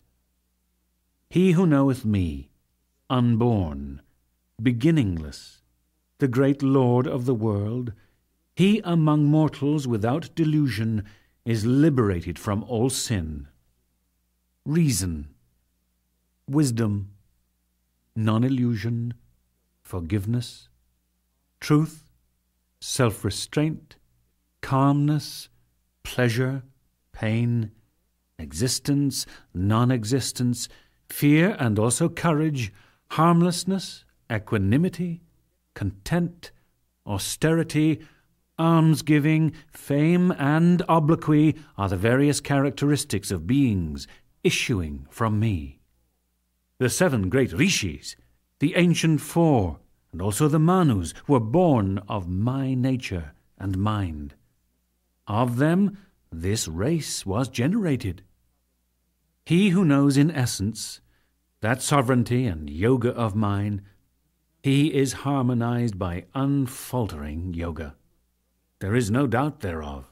I am the generator of all. All evolves from me. Understanding thus, the wise adore me in rapt emotion. Mindful of me, their life hidden in me, illumining each other, ever conversing about me, they are content and joyful. To these, ever harmonious, worshipping in love, I give the yoga of discrimination by which they come unto me. Out of pure compassion for them, dwelling within their self, I destroy the ignorance-born darkness by the shining lamp of wisdom. Arjuna said, Thou art the supreme eternal, the supreme abode, the supreme purity, eternal, divine man, primeval deity, unborn, the Lord. All the rishis have thus acclaimed thee, as also the divine rishi Narada, so Asita, Devala, and Vyasa, and now thou thyself tellest it me. All this I believe true that thou sayest to me, O Keshava. Thy manifestation, O blessed Lord, neither shining ones nor Danavas comprehend. Thyself indeed knowest thyself by thyself, O Purushottama, source of beings, Lord of beings, shining one of shining ones, ruler of the world. Deign to tell without reserve of thine own divine glories, by which glories thou remainest, pervading these worlds. How may I know thee, O yogi? By constant meditation. In what aspects art thou to be thought of by me, O blessed Lord? In detail, tell me again of thy yoga and glory, O Janardana. For me, there is never satiety in hearing thy life-giving words. The blessed Lord said, Blessed be thou. I will declare to thee my divine glory by its chief characteristics, O best of the Kurus. There is no end to details of me. I, O good Acacia, am the Self, seated in the heart of all beings. I am the beginning, the middle, and also the end of all beings. Of the Adityas, I am Vishnu. Of radiances, the glorious sun. I am Marichi of the Maruts. Of the asterisms, the moon am I. Of the Vedas, I am the Sama Veda. I am Vasava of the Shining Ones, and of the senses, I am the mind. I am of living beings the intelligence, and of the Rudras, Samkara am I. Vitesha of the Yakshas and Rakshasas, and of the Vasus I am Pavaka. Meru of high mountains am I, and know me, O Partha, of household priests, the chief, Brihaspati. Of generals I am Skanda, of lakes I am the ocean, of the great rishis, Brigu. Of speech I am the one syllable. Of sacrifices I am the sacrifice of silent repetitions. Of immovable things the Himalaya, Ashvata of all trees, and of divine rishis Narada. Of Gandharvas Chitraratha, of the perfected the Muni Kapila. Uchaishravas of horses know me, nectar born. Airavata of lordly elephants, and of men the monarch. Of weapons I am the thunderbolt. Of cows I am Kamaduk. I am Kandarpa of the progenitors. Of serpents Vasuki am I, and I am Ananta of Nagas. Varuna of sea-dwellers I, and of ancestors Aryaman. Yama of governors am I, and I am Prahlada of Daityas. Of calculators time am I, and of wild beasts I, the imperial beast. And Vainateya of birds. Of purifiers I am the wind. Rama of warriors I, and I am Makara of fishes. Of streams the Ganga am I. Of creations the beginning and the ending, and also the middle am I, O Arjuna. Of sciences the science concerning the self. The speech of orators I. Of letters the letter A I am, and the duality of a compound. I also everlasting time. I the supporter, whose face turns everywhere. And all-devouring death am I, and the origin of all to come. And of feminine qualities, fame, prosperity, speech, memory, intelligence, constancy, forgiveness. Of hymns also Brihatsaman, Gayatri of meters am I. Of months I am Margashira, of seasons the flowery. I am the gambling of the cheat, and the splendor of splendid things I am victory, I am determination, and the truth of the truthful I. Of the Vrishnis Vasudeva am I. Of the Pandavas Dhananjaya. Of the sages also I am Vyasa. Of poets Ushanas the bard. Of rulers I am the scepter. Of those that seek victory I am statesmanship. And of secrets I am also silence. The knowledge of knowers am I. And whatsoever is the seed of all beings, that am I, O Arjuna. Nor is there aught, moving or unmoving, that may exist bereft of me. There is no end of my divine powers, O Paramtapa. What has been declared is illustrative of my infinite glory. Whatsoever is glorious, good, beautiful, and mighty, understand thou that to go forth from a fragment of my splendor. But what is the knowledge of all these details to thee, O Arjuna? Having pervaded this whole universe with one fragment of myself, I remain. Thus, in the glorious Upanishads of the Bhagavad Gita, the science of the eternal, the scripture of yoga, the dialogue between Sri Krishna and Arjuna, the 10th discourse, entitled The Yoga of Sovereignty.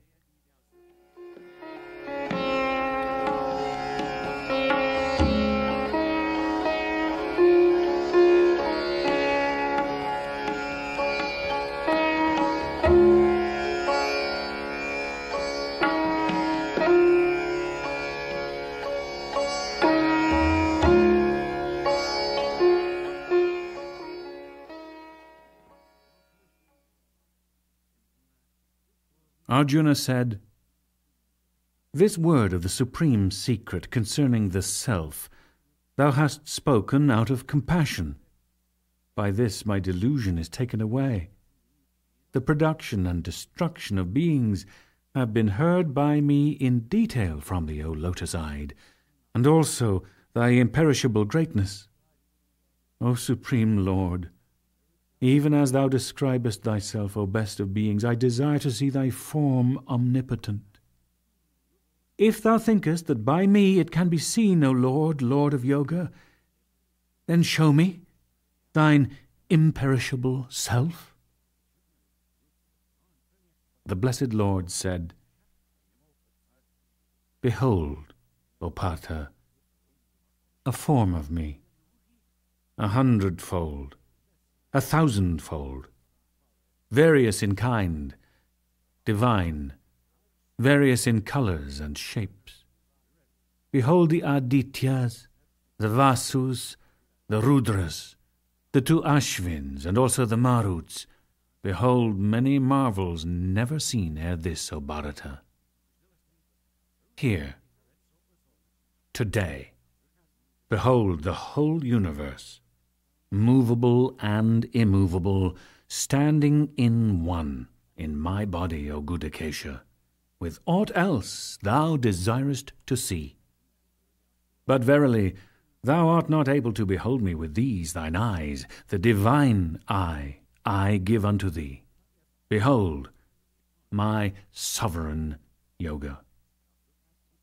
Sanjaya said, Having thus spoken, O king, the great Lord of Yoga, Hari, showed to Partha his supreme form as Lord, with many mouths and eyes, with many visions of marvel, with many divine ornaments, with many upraised divine weapons, wearing divine necklaces and vestures, anointed with divine unguents, the God all-marvelous, boundless, with face turned everywhere. If the splendor of 1,000 suns were to blaze out together in the sky, that might resemble the glory of that Mahatma. There, Pandava beheld the whole universe, divided into manifold parts, standing in one, in the body of the deity of deities. Then he, Dhananjaya, overwhelmed with astonishment, his hair upstanding, bowed down his head to the Shining One, and with joined palms spake. Arjuna said, Within thy form, O God, the gods I see, all grades of beings with distinctive marks. Brahma, the Lord, upon his lotus throne, the rishis all, and serpents, the divine, with mouths, eyes, arms, breasts multitudinous, I see thee everywhere, unbounded form, beginning, middle, end, nor source of thee, infinite Lord, infinite form I find, shining, a mass of splendor everywhere. With discus, mace, tiara I behold, blazing as fire, as sun dazzling the gaze, from all sides in the sky immeasurable. Lofty beyond all thought, unperishing, thou treasure house, supreme, all immanent, eternal Dharma's changeless guardian, thou, as immemorial man I think of thee, nor source, nor midst, nor end, infinite force, unnumbered arms, the sun and moon, thine eyes. I see thy face, as sacrificial fire blazing, its splendour burneth up the worlds. By thee alone are filled the earth, the heavens, and all the regions that are stretched between. The triple worlds sink down, O mighty one, before thine awful manifested form. To thee the troops of suras enter in, some with joined palms in awe invoking thee. Banded Maharishis, Siddhas cry all hail, chanting thy praises with resounding songs. Rudras, Vasus, Sadhyas, and Adityas, Vishvas, the Ashvins, Maruts, Ushmapas, Gandharvas, Yakshas, Siddhas, Asuras, in wondering multitudes, beholding thee. Thy mighty form, with many mouths and eyes, long-armed, with thighs and feet innumerate, vast-bosomed, set with many fearful teeth, the world see terror-struck, as also I. Radiant, thou touchest heaven, rainbow-hued, with opened mouths and shining, vast-orbed eyes. My inmost self is quaking, having seen. My strength is withered, Vishnu, and my peace. Like time's destroying flames, I see thy teeth, upstanding, spread within expanded jaws. Naught know I anywhere, no shelter find. Mercy, O God, refuge of all the worlds, the sons of Dhritarashtra, and with them the multitude of all these kings of earth, Bhishma and Drona, Suta's royal son, and all the noblest warriors of our hosts. Into thy gaping mouths they hurrying rush, tremendous, toothed, and terrible to see.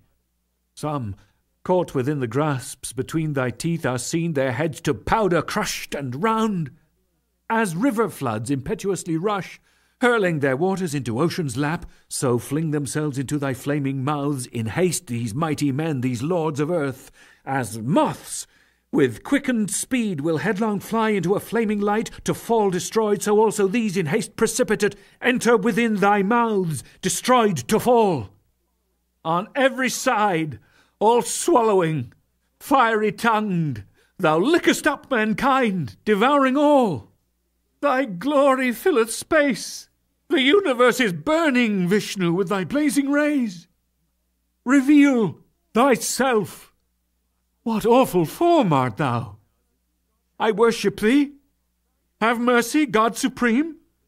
Thine inner being I am fain to know. This thy forth-streaming life bewilders me. The blessed Lord said, Time am I, laying desolate the world, made manifest on earth to slay mankind. Not one of all these warriors ranged for strife escapeth death. Thou shalt alone survive. Therefore stand up, win for thyself renown, conquer thy foes, enjoy the wealth-filled realm. By me they are already overcome. Be thou the outward cause, left-handed one. Drona and Bhishma and Jayadratha, Karna, and all the other warriors here are slain by me. Destroy them fearlessly. Fight! Thou shalt crush thy rivals in the field. Sanjaya said, having heard these words of Keshava, he who weareth a diadem, with joined palms, quaking and prostrating himself, spake again to Krishna, stammering with fear, casting down his face. Arjuna said, Rishikesha, in thy magnificence rightly the world rejoiceth. hymning thee. The Rakshasas to every quarter fly in fear, the hosts of Siddhas prostrate fall. How should they otherwise, O loftiest self, first cause, Brahma himself less great than thou? Infinite, God of gods, home of all worlds, unperishing, Sat, Asat, that supreme, first of the gods, most ancient man thou art, supreme receptacle of all that lives, knower and known, the dwelling place on high. In thy vast form the universe is spread. Thou art Vayu and Yama, Agni, moon, Varuna, father, grandsire of all. Hail, hail to thee, 1,000 times all hail, hail unto thee, again, again, all hail. Prostrate in front of thee, prostrate behind, prostrate on every side to thee, O all, in power boundless, measureless in strength, thou holdest all, then thou thyself art all. If, thinking thee but friend, importunate, O Krishna, O Yadava, O friend, I cried, unknowing of thy majesty and careless in the fondness of my love, if jesting I irreverence showed to thee, at play, reposing, sitting, or at meals, alone, O sinless one, or with my friends, forgive my error, O thou boundless one. Father of worlds, of all that moves and stands, worthier of reverence than the Guru's self, there is none like to thee. Who passeth thee? Preeminent thy power in all the worlds. Therefore I fall before thee. With my body I worship as is fitting. Bless thou me, as father with the son, as friend with friend, with the beloved as lover. Bear with me.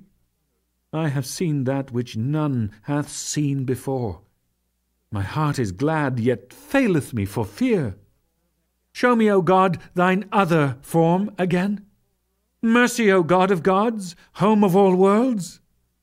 Diademed, mace and discus in thy hand, again I fain would see thee as before. Put on again thy four-armed shape, O Lord, O thousand-armed, of forms innumerate. The blessed Lord said, Arjuna, by my favour thou hast seen this loftiest form by Yoga's self-revealed. Radiant, all-penetrating, endless, first, that none except thyself hath ever seen. Nor sacrifice, nor Vedas, alms, nor works, nor sharp austerity, nor study deep can win the vision of this form for man, foremost of Kurus, thou alone hast seen. Be not bewildered. Be thou not afraid, because thou hast beheld this awful form. Cast fear away, and let thy heart rejoice. Behold again mine own familiar shape. Sanjaya said, Vasudeva, having thus spoken to Arjuna, again manifested his own form, and consoled the terrified one. The Mahatman again assuming a gentle form. Arjuna said, Beholding again thy gentle human form, O Janardana, I am now collected, and am restored to my own nature. The blessed Lord said, This form of mine, beholden by thee, is very hard to see. Verily the shining ones ever long to behold this form. Nor can I be seen as thou hast seen me by the Vedas, nor by austerities, nor by alms, nor by offerings, but by devotion to me alone. I may thus be perceived, Arjuna, and known and seen in essence, and entered, O Paramtapa. He who doeth actions for me, whose supreme good I am, my devotee, freed from attachment, without hatred of any being, he cometh unto me, O Pandava. Thus, in the glorious Upanishads of the Bhagavad Gita, the science of the eternal, the scripture of yoga, the dialogue between Sri Krishna and Arjuna, the 11th discourse, entitled The Yoga of the Vision of the Universal Form.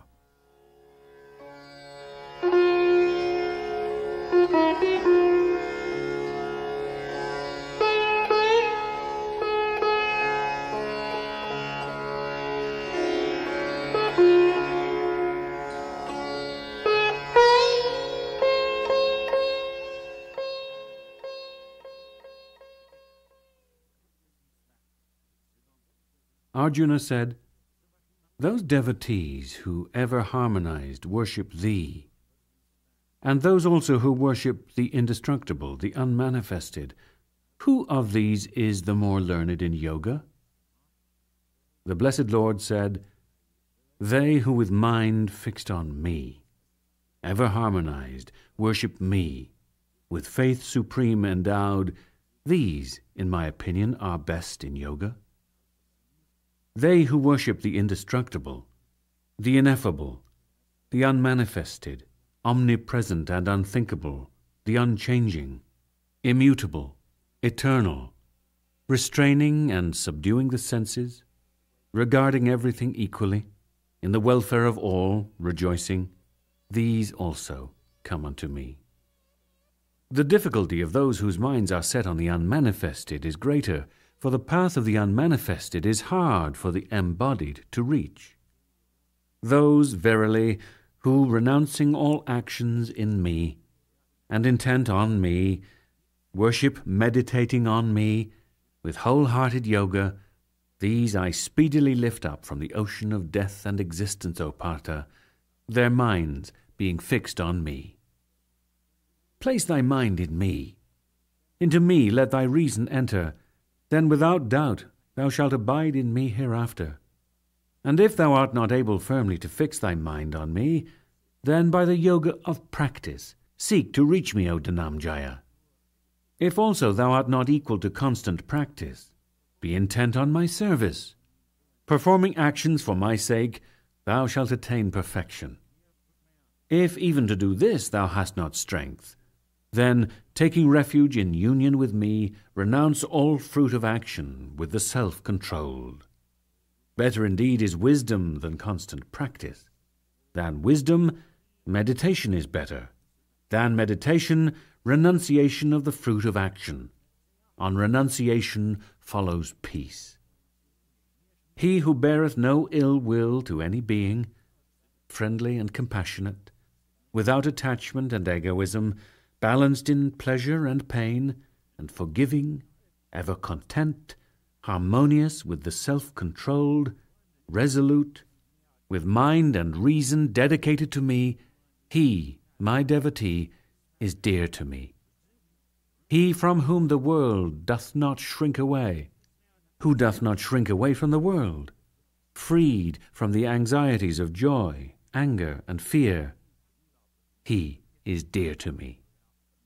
He who wants nothing, is pure, expert, passionless, untroubled, renouncing every undertaking, he, my devotee, is dear to me.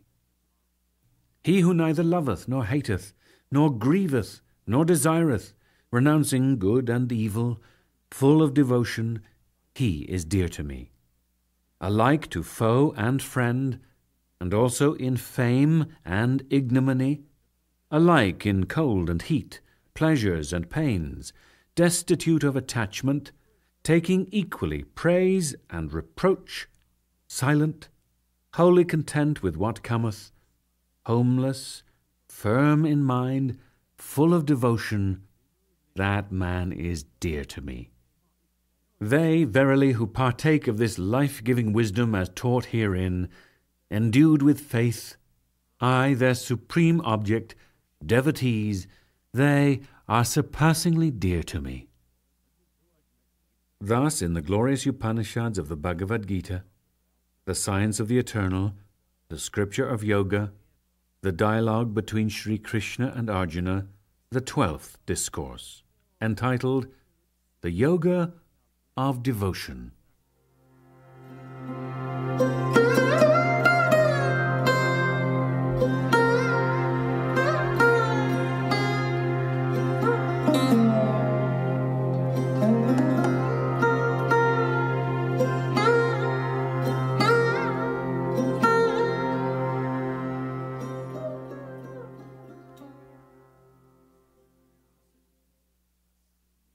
Arjuna said, "Matter and spirit, even the field and the knower of the field, wisdom and that which ought to be known, these I fain would learn, O Keshava."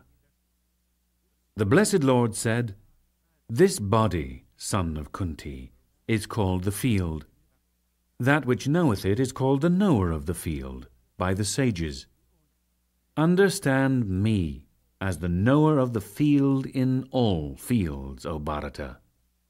Wisdom as to the field and the knower of the field, that, in my opinion, is the wisdom. What that field is, and of what nature, how modified and whence it is, and what he is and what his powers, hear that now briefly from me. Rishis have sung in manifold ways, in many various chants, and in decisive Brahma Sutra verses, full of reasonings. The great elements, individuality, reason, and also the unmanifested, the 10 senses and the one, and the 5 pastures of the senses, desire, aversion, pleasure, pain, combination, intelligence, firmness. These, briefly described, constitute the field and its modifications.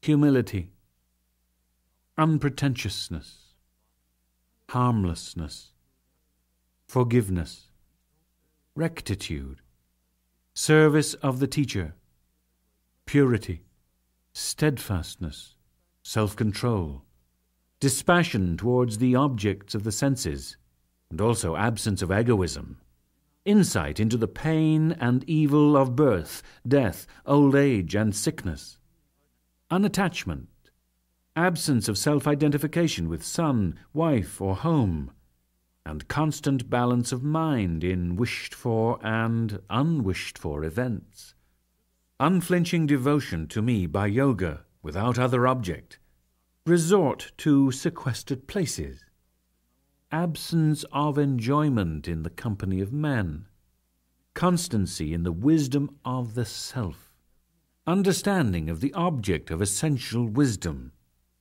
That is declared to be the wisdom. All against it is ignorance.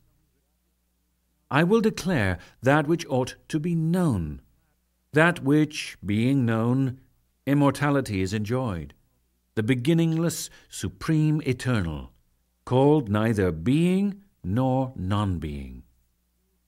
Everywhere that hath hands and feet, everywhere eyes, heads, and mouths.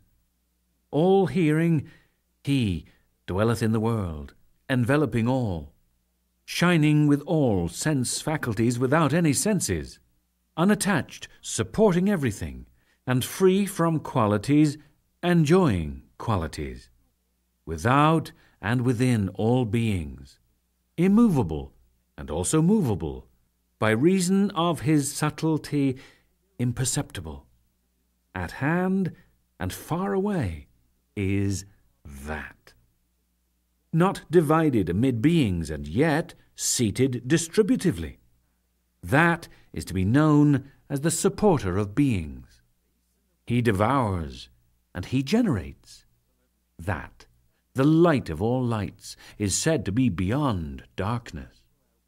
Wisdom, the object of wisdom, by wisdom to be reached, seated in the hearts of all. Thus, the field, wisdom, and the object of wisdom have been briefly told. My devotee, thus knowing, enters into my being. Know thou that matter and spirit are both without beginning. And know thou also that modifications and qualities are all matter-born. Matter is called the cause of the generation of causes and effects.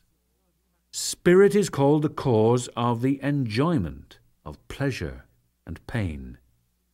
Spirit, seated in matter, useth the qualities born of matter. Attachment to the qualities is the cause of his births in good and evil wombs. Supervisor and permitter, supporter, enjoyer, the great Lord, and also the Supreme Self. Thus is styled in this body the Supreme Spirit. He who thus knoweth spirit and matter with its qualities, in whatsoever condition he may be, he shall not be born again. Some, by meditation, behold the self in the self by the self. Others by the Samkhya Yoga, and others by the Yoga of action. Others also, ignorant of this, having heard of it from others, worship. And these also cross beyond death, adhering to what they had heard. Whatsoever creature is born, immobile or mobile, know thou, O best of the Bharatas, that it is from the union between the field and the knower of the field. Seated equally in all beings, the Supreme Lord, unperishing within the perishing, he who thus seeth, he seeth. Seeing indeed everywhere the same Lord equally dwelling, he doth not destroy the self by the self, and thus treads the highest path.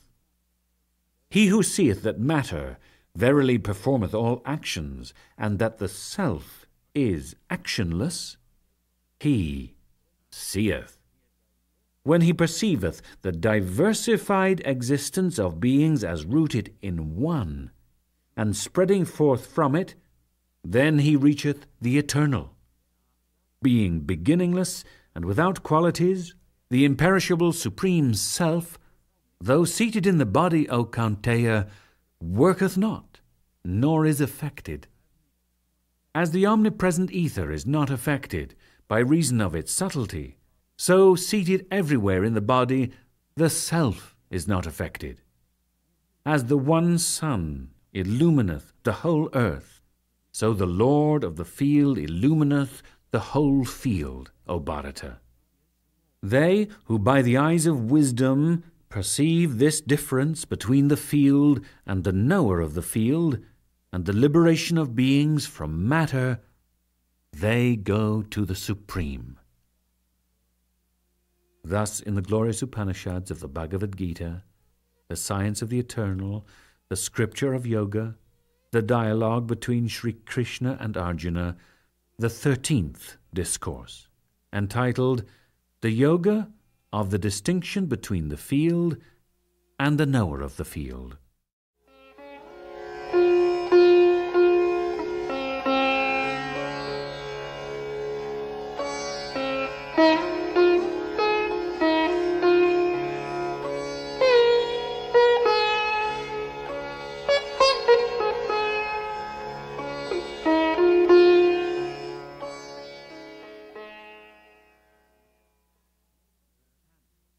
The Blessed Lord said, I will again proclaim that supreme wisdom, of all wisdom the best, which having known, all the sages have gone hence to the supreme perfection. Having taken refuge in this wisdom, and being assimilated to my own nature, they are not reborn, even in the emanation of a universe, nor are disquieted in the dissolution. My womb is the great eternal. In that I place the germ. Thence cometh the birth of all beings, O Bharata. In whatsoever wombs mortals are produced, O Kaunteya, the great eternal is their womb, I their generating father. Harmony, motion, inertia. Such are the qualities, matter-born. They bind fast in the body, O great armed one, the indestructible dweller in the body. Of these, harmony, from its stainlessness, luminous and healthy, bindeth by the attachment to bliss, and the attachment to wisdom, O sinless one. Motion, the passion nature, know thou, is the source of attachment and thirst for life, O Countea, that bindeth the dweller in the body by the attachment to action. But inertia, know thou, born of unwisdom, is the deluder of all dwellers in the body. That bindeth by heedlessness, indolence, and sloth, O Bharata. Harmony attacheth to bliss, motion to action, O Bharata.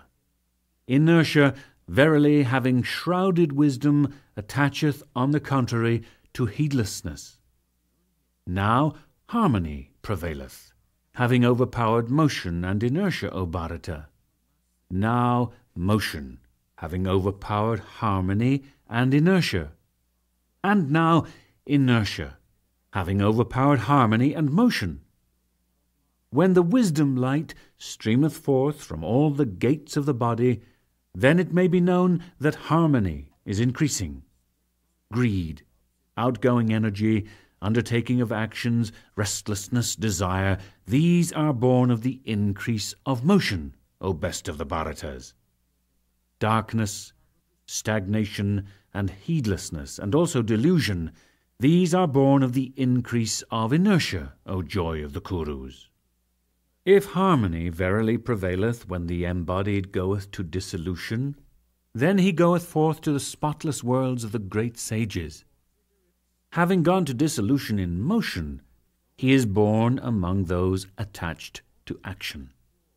If dissolved in inertia, he is born in the wombs of the senseless.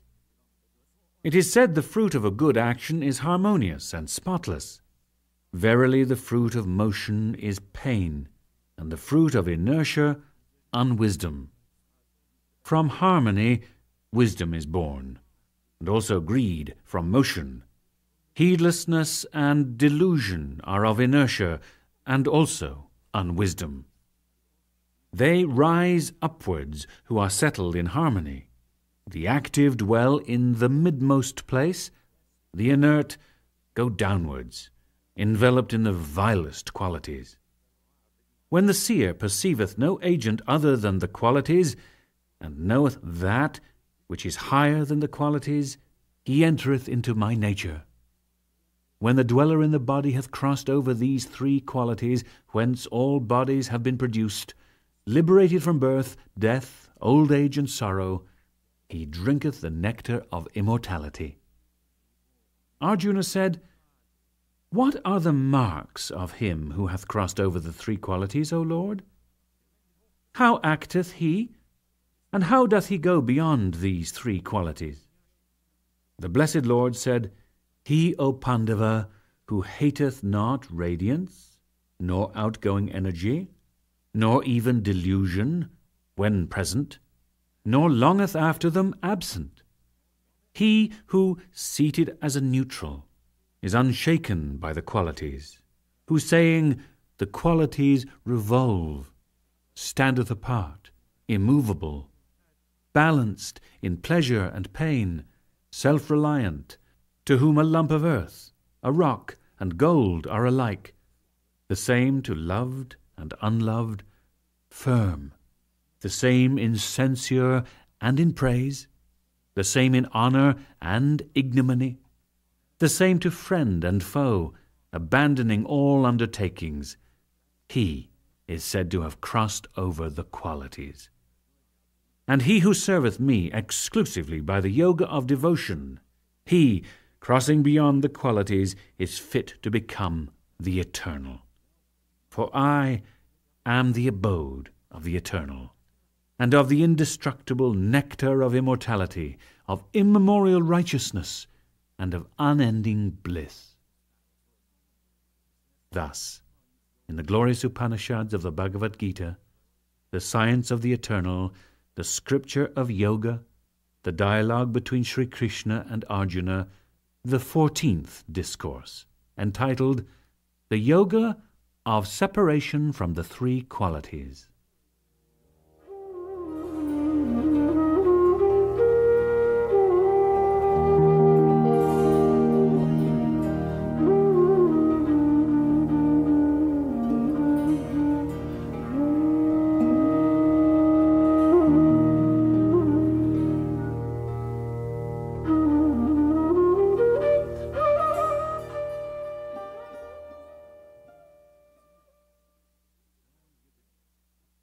The blessed Lord said, "With roots above, branches below, the Ashvata is said to be indestructible. The leaves of it are hymns. He who knoweth it is a Veda knower.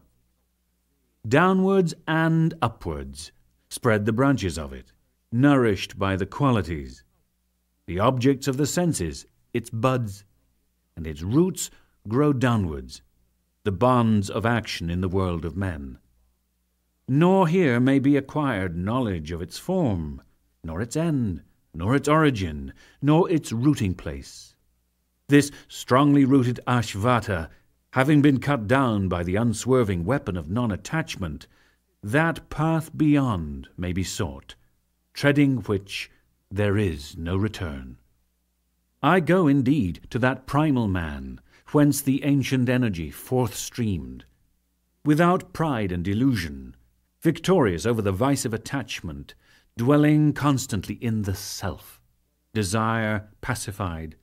Liberated from the pairs of opposites known as pleasure and pain, they tread undeluded that indestructible path. Nor doth the sun lighten there, nor moon, nor fire. Having gone thither, they return not. That is my supreme abode. A portion of mine own self, transformed in the world of life into an immortal spirit, draweth round itself the senses, of which the mind is the sixth, veiled in matter. When the Lord acquireth a body, and when he abandoneth it, he seizeth these, and goeth with them, as the wind takes fragrances from their retreats. Enshrined in the ear, the eye, the touch, the taste, and the smell, and in the mind also, he enjoyeth the objects of the senses. The deluded do not perceive him when he departeth or stayeth, or enjoyeth, swayed by the qualities. The wisdom-eyed perceive. Yogis also, struggling, perceive him, established in the self. But though struggling, the unintelligent perceive him not, their selves untrained. That splendor issuing from the sun that enlighteneth the whole world, that which is in the moon and in fire, that splendor know as from me. Permeating the soil, I support beings by my vital energy, and having become the delicious soma, I nourish all plants. I, having become the fire of life, take possession of the bodies of breathing things, and united with the life breaths, I digest the four kinds of food. And I am seated in the hearts of all, and from me memory and wisdom and their absence. And that which is to be known in all the Vedas am I. And I indeed the Veda knower, and the author of the Vedanta. There are two energies in this world, the destructible and the indestructible. The destructible is all beings. The unchanging is called the indestructible. The highest energy is verily another, declared as the supreme self, he who pervading all sustaineth the three worlds, the indestructible Lord.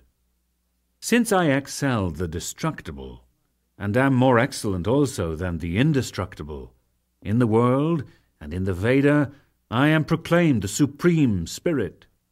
He who undeluded knoweth me thus as the supreme spirit, he, all-knowing, worshippeth me with his whole being, O Bharata. Thus, by me, this most secret teaching hath been told, O sinless one. This known, he hath become illuminated, and hath finished his work, O Bharata. Thus, in the glorious Upanishads of the Bhagavad Gita, the science of the eternal, the scripture of yoga, the dialogue between Sri Krishna and Arjuna, the 15th discourse, entitled The Yoga of Attaining the Supreme Spirit.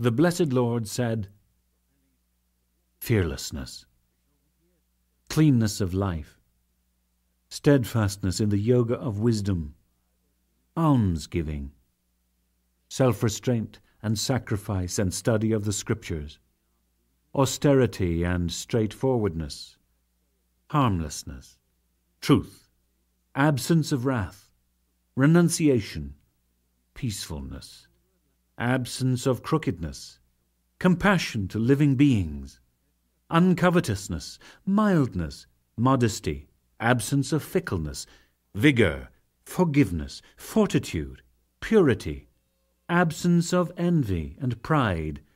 These are his who is born with the divine properties, O Bharata. Hypocrisy, arrogance and conceit, wrath, and also harshness and unwisdom are his who is born, O Partha, with demoniacal properties. The divine properties are deemed to be for liberation, the demoniacal for bondage. Grieve not. Thou art born with divine properties, O Pandava. Twofold is the animal creation in this world, the divine and the demoniacal. The divine hath been described at length. Hear from me, O Partha, the demoniacal. Demoniacal men know neither right energy nor right abstinence, nor purity, nor even propriety, nor truth is in them. The universe is without truth, without basis, they say, without a God, brought about by mutual union and caused by lust and nothing else. Holding this view, these ruined selves of small understanding, of fierce deeds, come forth as enemies for the destruction of the world, surrendering themselves to insatiable desires, possessed with vanity, conceit, and arrogance, holding evil ideas through delusion. They engage in action with impure resolves, giving themselves over to unmeasured thought whose end is death, regarding the gratification of desires as the highest, feeling sure that this is all, held in bondage by 100 ties of expectation, given over to lust and anger, they strive to obtain by unlawful means hoards of wealth for sensual enjoyments. This today by me hath been won. That purpose I shall gain. This wealth is mine already, and also this shall be mine in future. I have slain this enemy, and others also I shall slay. I am the Lord. I am the enjoyer. I am perfect, powerful, happy. I am wealthy, well-born. What other is there that is like unto me? I will sacrifice. I will give alms. I will rejoice. Thus, deluded by unwisdom, bewildered by numerous thoughts, enmeshed in the web of delusion, addicted to the gratification of desire, they fall downwards into a foul hell. Self-glorifying, stubborn, filled with the pride and intoxication of wealth, they perform lip sacrifices for ostentation, contrary to scriptural ordinance.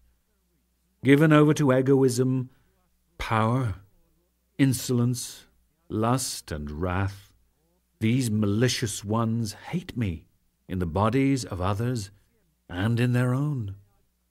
These haters, evil, pitiless, vilest among men in the world, I ever throw down into demoniacal wombs.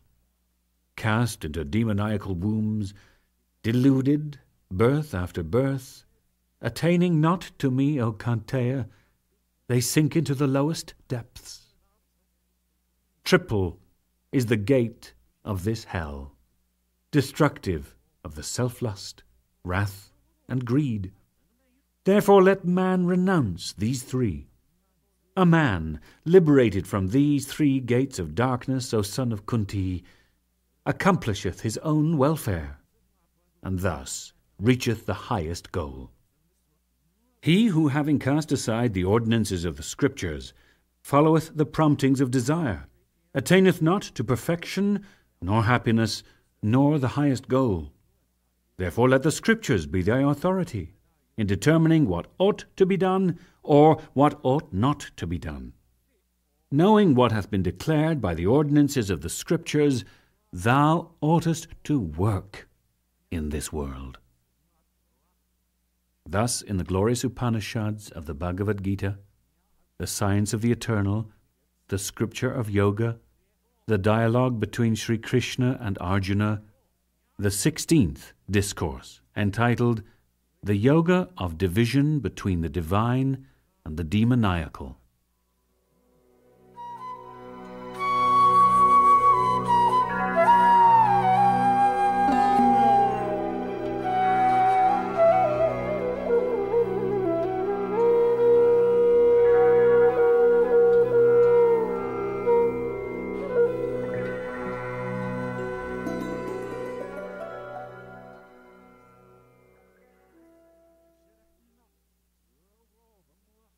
Arjuna said, "Those that sacrifice, full of faith, but casting aside the ordinances of the Scriptures, what is verily their condition, O Krishna? Is it one of purity, passion, or darkness?" The blessed Lord said, "Threefold is by nature the inborn faith of the embodied, pure, passionate, and dark. Hear thou of these. The faith of each is shaped to his own nature, O Bharata. The man consists of his faith. That which his faith is, he is even that. Pure men worship the shining ones. The passionate, the gnomes and giants. The others, the dark folk, worship ghosts and troops of nature spirits.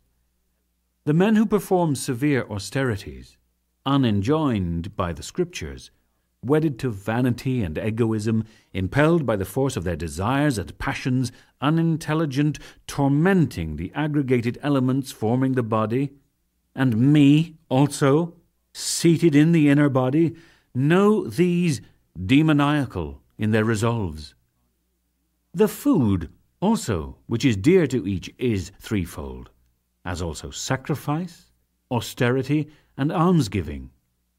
Hear thou the distinction of these.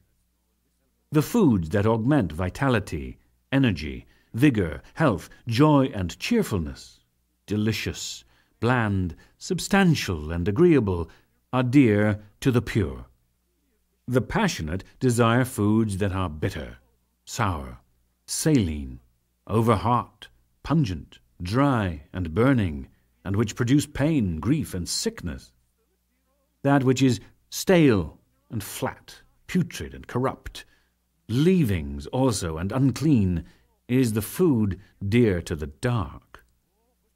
The sacrifice which is offered by men without desire for fruit, as enjoined by the ordinances, under the firm belief that sacrifice is a duty, that is pure. The sacrifice offered with a view verily to fruit, and also indeed for self-glorification, O best of the Bharatas, know thou that to be of passion. The sacrifice, contrary to the ordinances, without distributing food, devoid of words of power, and without gifts, empty of faith, is said to be of darkness. Worship given to the shining ones, to the twice-born, to the teachers, and to the wise. Purity, straightforwardness, continence, and harmlessness are called the austerity of the body. Speech causing no annoyance, truthful, pleasant, and beneficial, the practice of the study of the Scriptures are called the austerity of speech. Mental happiness, equilibrium, silence, self-control, purity of nature, this is called the austerity of the mind. This threefold austerity, performed by men with the utmost faith, without desire for fruit, harmonized, is said to be pure. The austerity which is practiced with the object of gaining respect, honor, and worship, and for ostentation, is said to be of passion, unstable and fleeting. That austerity done under a deluded understanding, with self-torture, or with the object of destroying another, that is declared of darkness. That alms given to one who does nothing in return, believing that a gift ought to be made in a fit place and time to a worthy person, that alms is accounted pure. That given with a view to receiving in return, or looking for fruit again, or grudgingly, that alms is accounted of passion.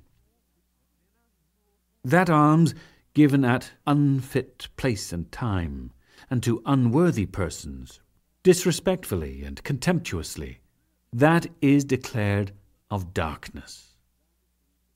Om Tat Sat. This has been considered to be the threefold designation of the Eternal. By that were ordained of old Brahmanas, Vedas, and sacrifices. Therefore, with the pronunciation of Om, the acts of sacrifice, gift, and austerity, as laid down in the ordinances, are always commenced by the knowers of the Eternal. With the pronunciation of Tat, and without aiming at fruit, are performed the various acts of sacrifice, austerity, and gift by those desiring liberation. Sat is used in the sense of reality and goodness. Likewise, O Partha, the word Sat is used in the sense of a good work. Steadfastness in sacrifice, austerity, and gift is also called Sat, and an action for the sake of the Supreme is also named Sat. Whatsoever is wrought without faith, oblation, gift, austerity, or other deed, Asat, it is called, O Partha. It is naught, here or hereafter. Thus, in the glorious Upanishads of the Bhagavad Gita, the science of the eternal, the scripture of yoga, the dialogue between Sri Krishna and Arjuna, the 17th discourse, entitled The Yoga of the Division of Threefold Faith.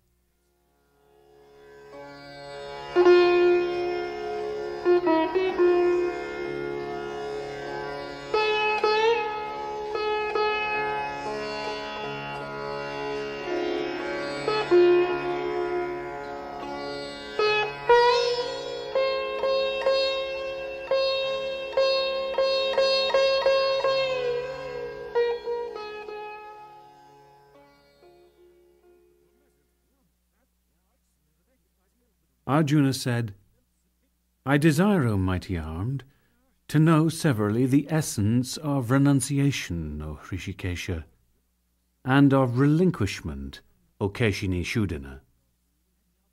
The Blessed Lord said, Sages have known as renunciation the renouncing of works with desire.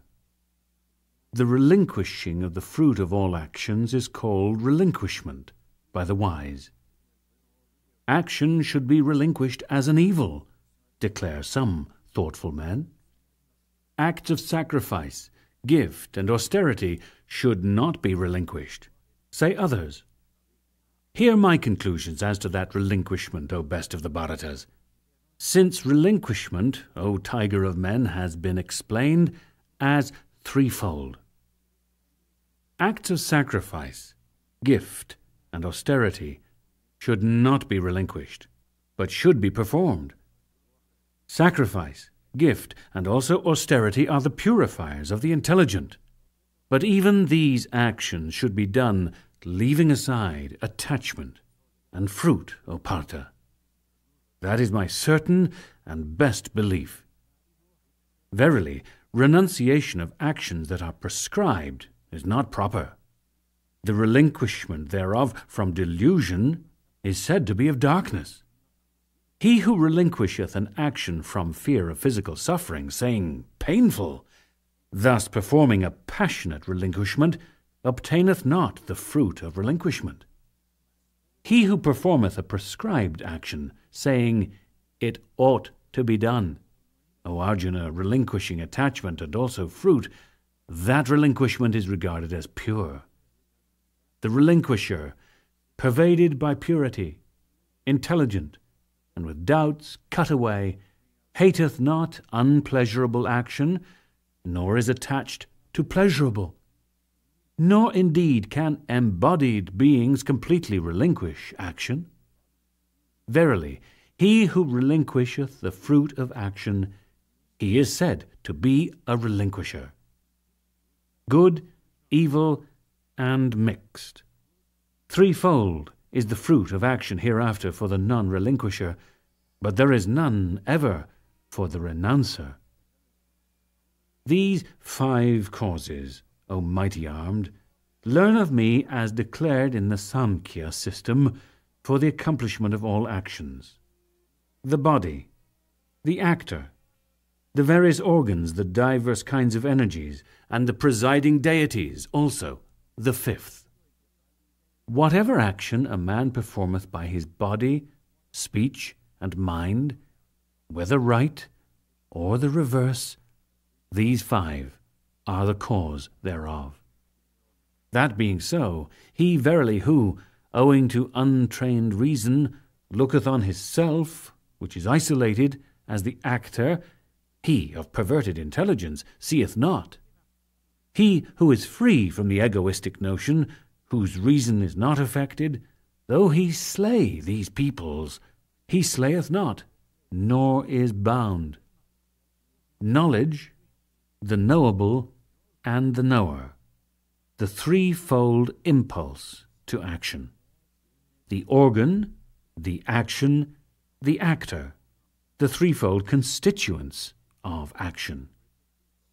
Knowledge, action, and actor, in the category of qualities, are also said to be severally threefold, from the difference of qualities. Hear thou duly these also. That by which one indestructible being is seen in all beings, inseparate in the separated, know thou that knowledge as pure.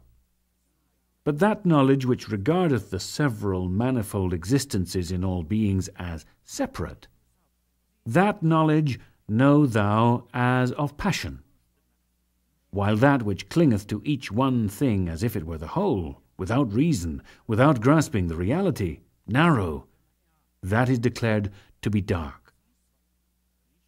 An action which is ordained, done by one undesirous of fruit, devoid of attachment, without love or hate, that is called pure.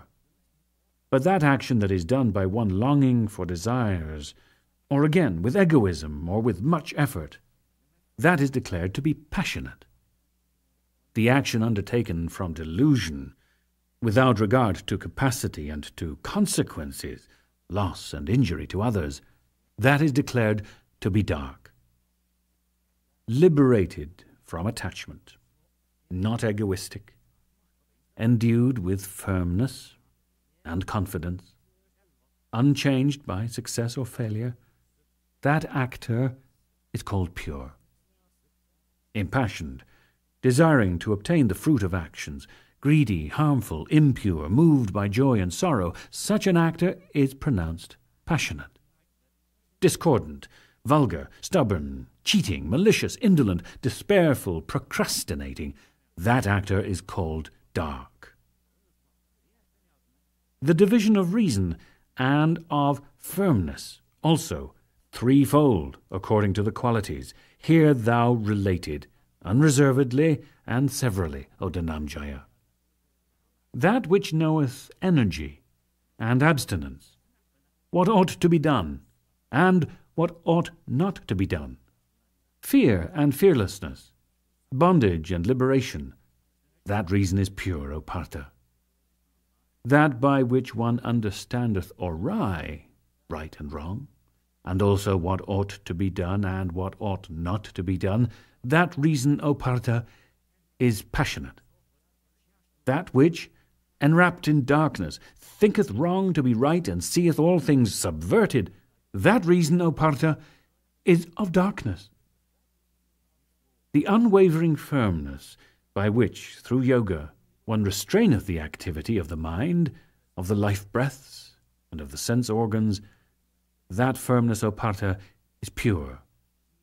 But the firmness, O Arjuna, by which from attachment, desirous of fruit, one holdeth fast duty, desire, and wealth, that firmness, O Partha, is passionate.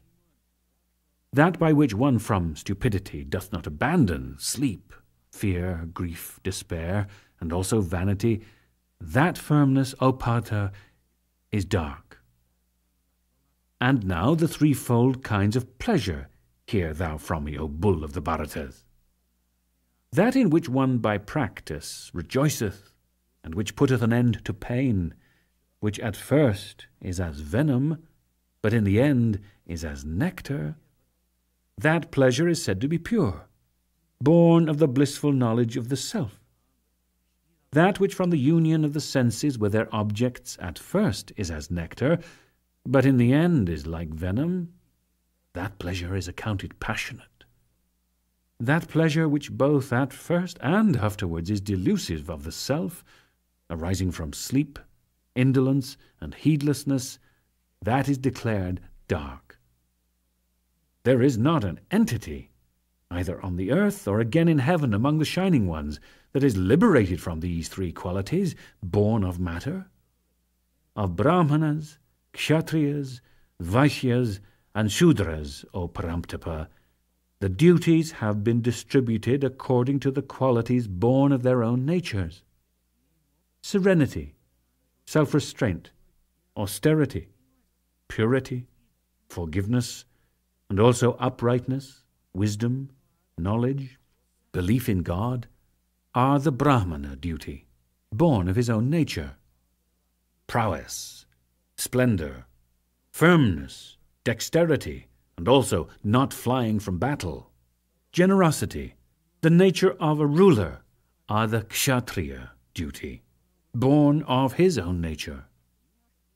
Ploughing, protection of kine, and trade are the Vaishya duty, born of his own nature. Action of the nature of service is the Shudra duty, born of his own nature. Man reacheth perfection by each being intent on his own duty. Listen, thou, how perfection is won by him who is intent on his own duty. He from whom is the emanation of beings, by whom all this is pervaded, by worshipping him in his own duty, a man winneth perfection.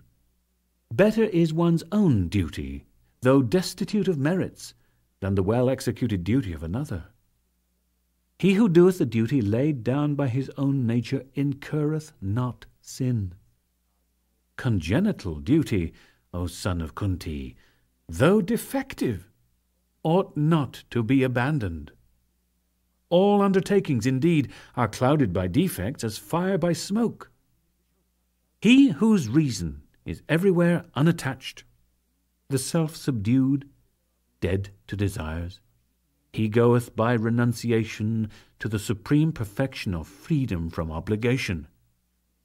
How he who hath attained perfection obtaineth the eternal, that highest state of wisdom, learn thou from me only succinctly, O Kaunteya.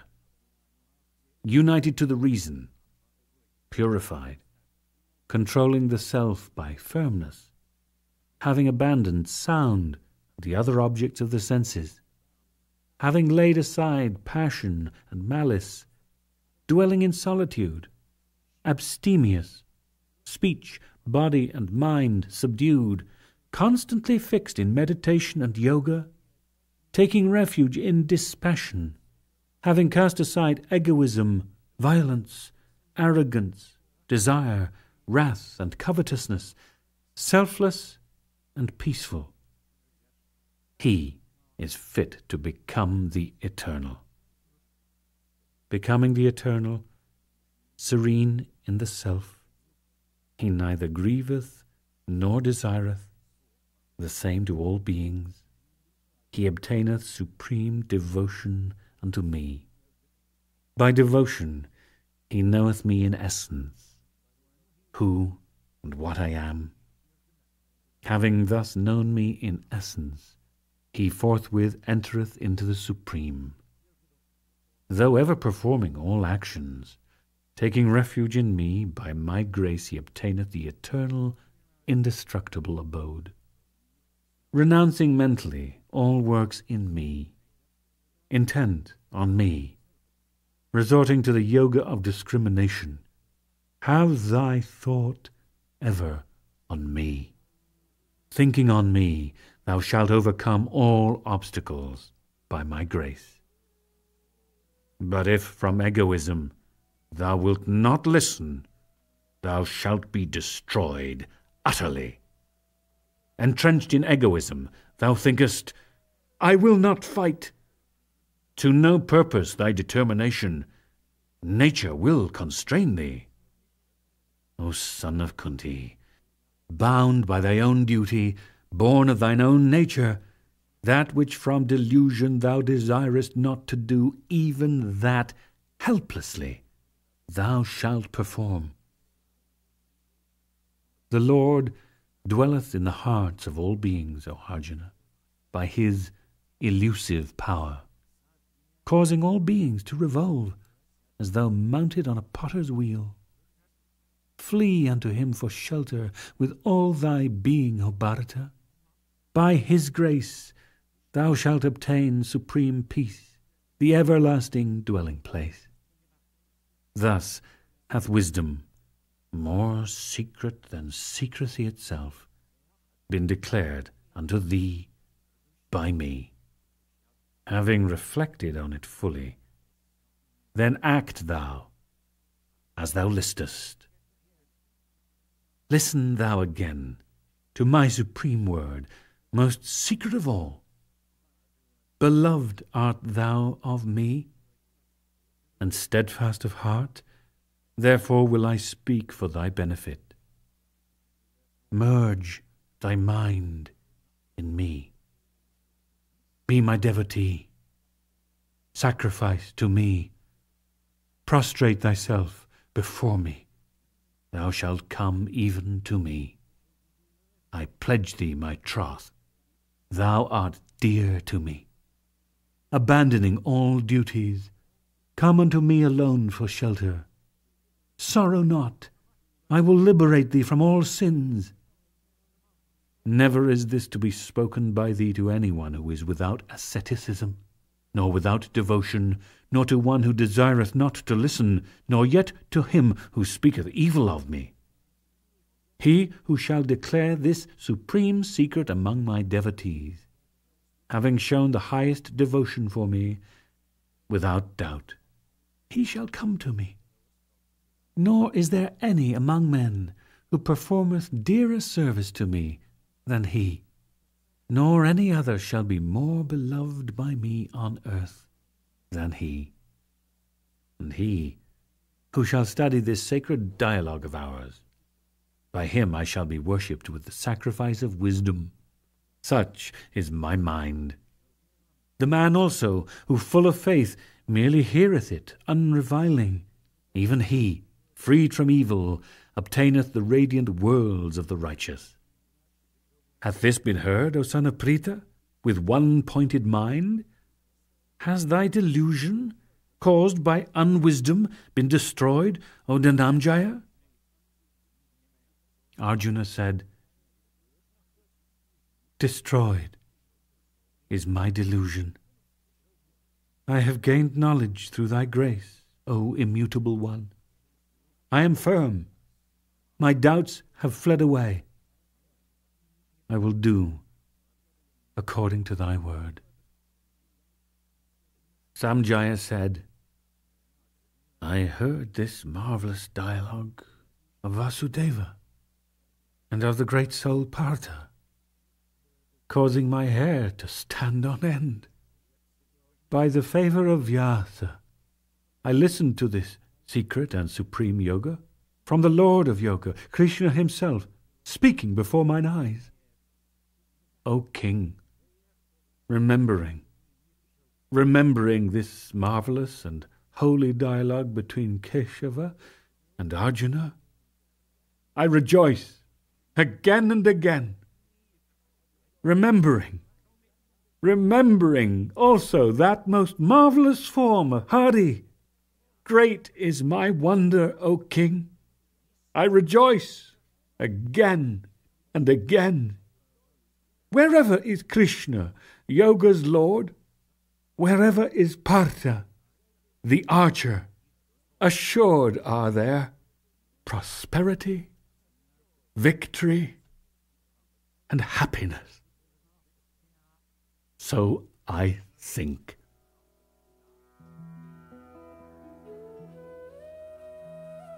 Thus, in the glorious Upanishad of the Bhagavad Gita, the science of the eternal, the scripture of yoga, the dialogue between Sri Krishna and Arjuna, the 18th discourse, entitled The Yoga of Liberation by Renunciation. Thus the Bhagavad Gita hath ending. Peace be to all worlds.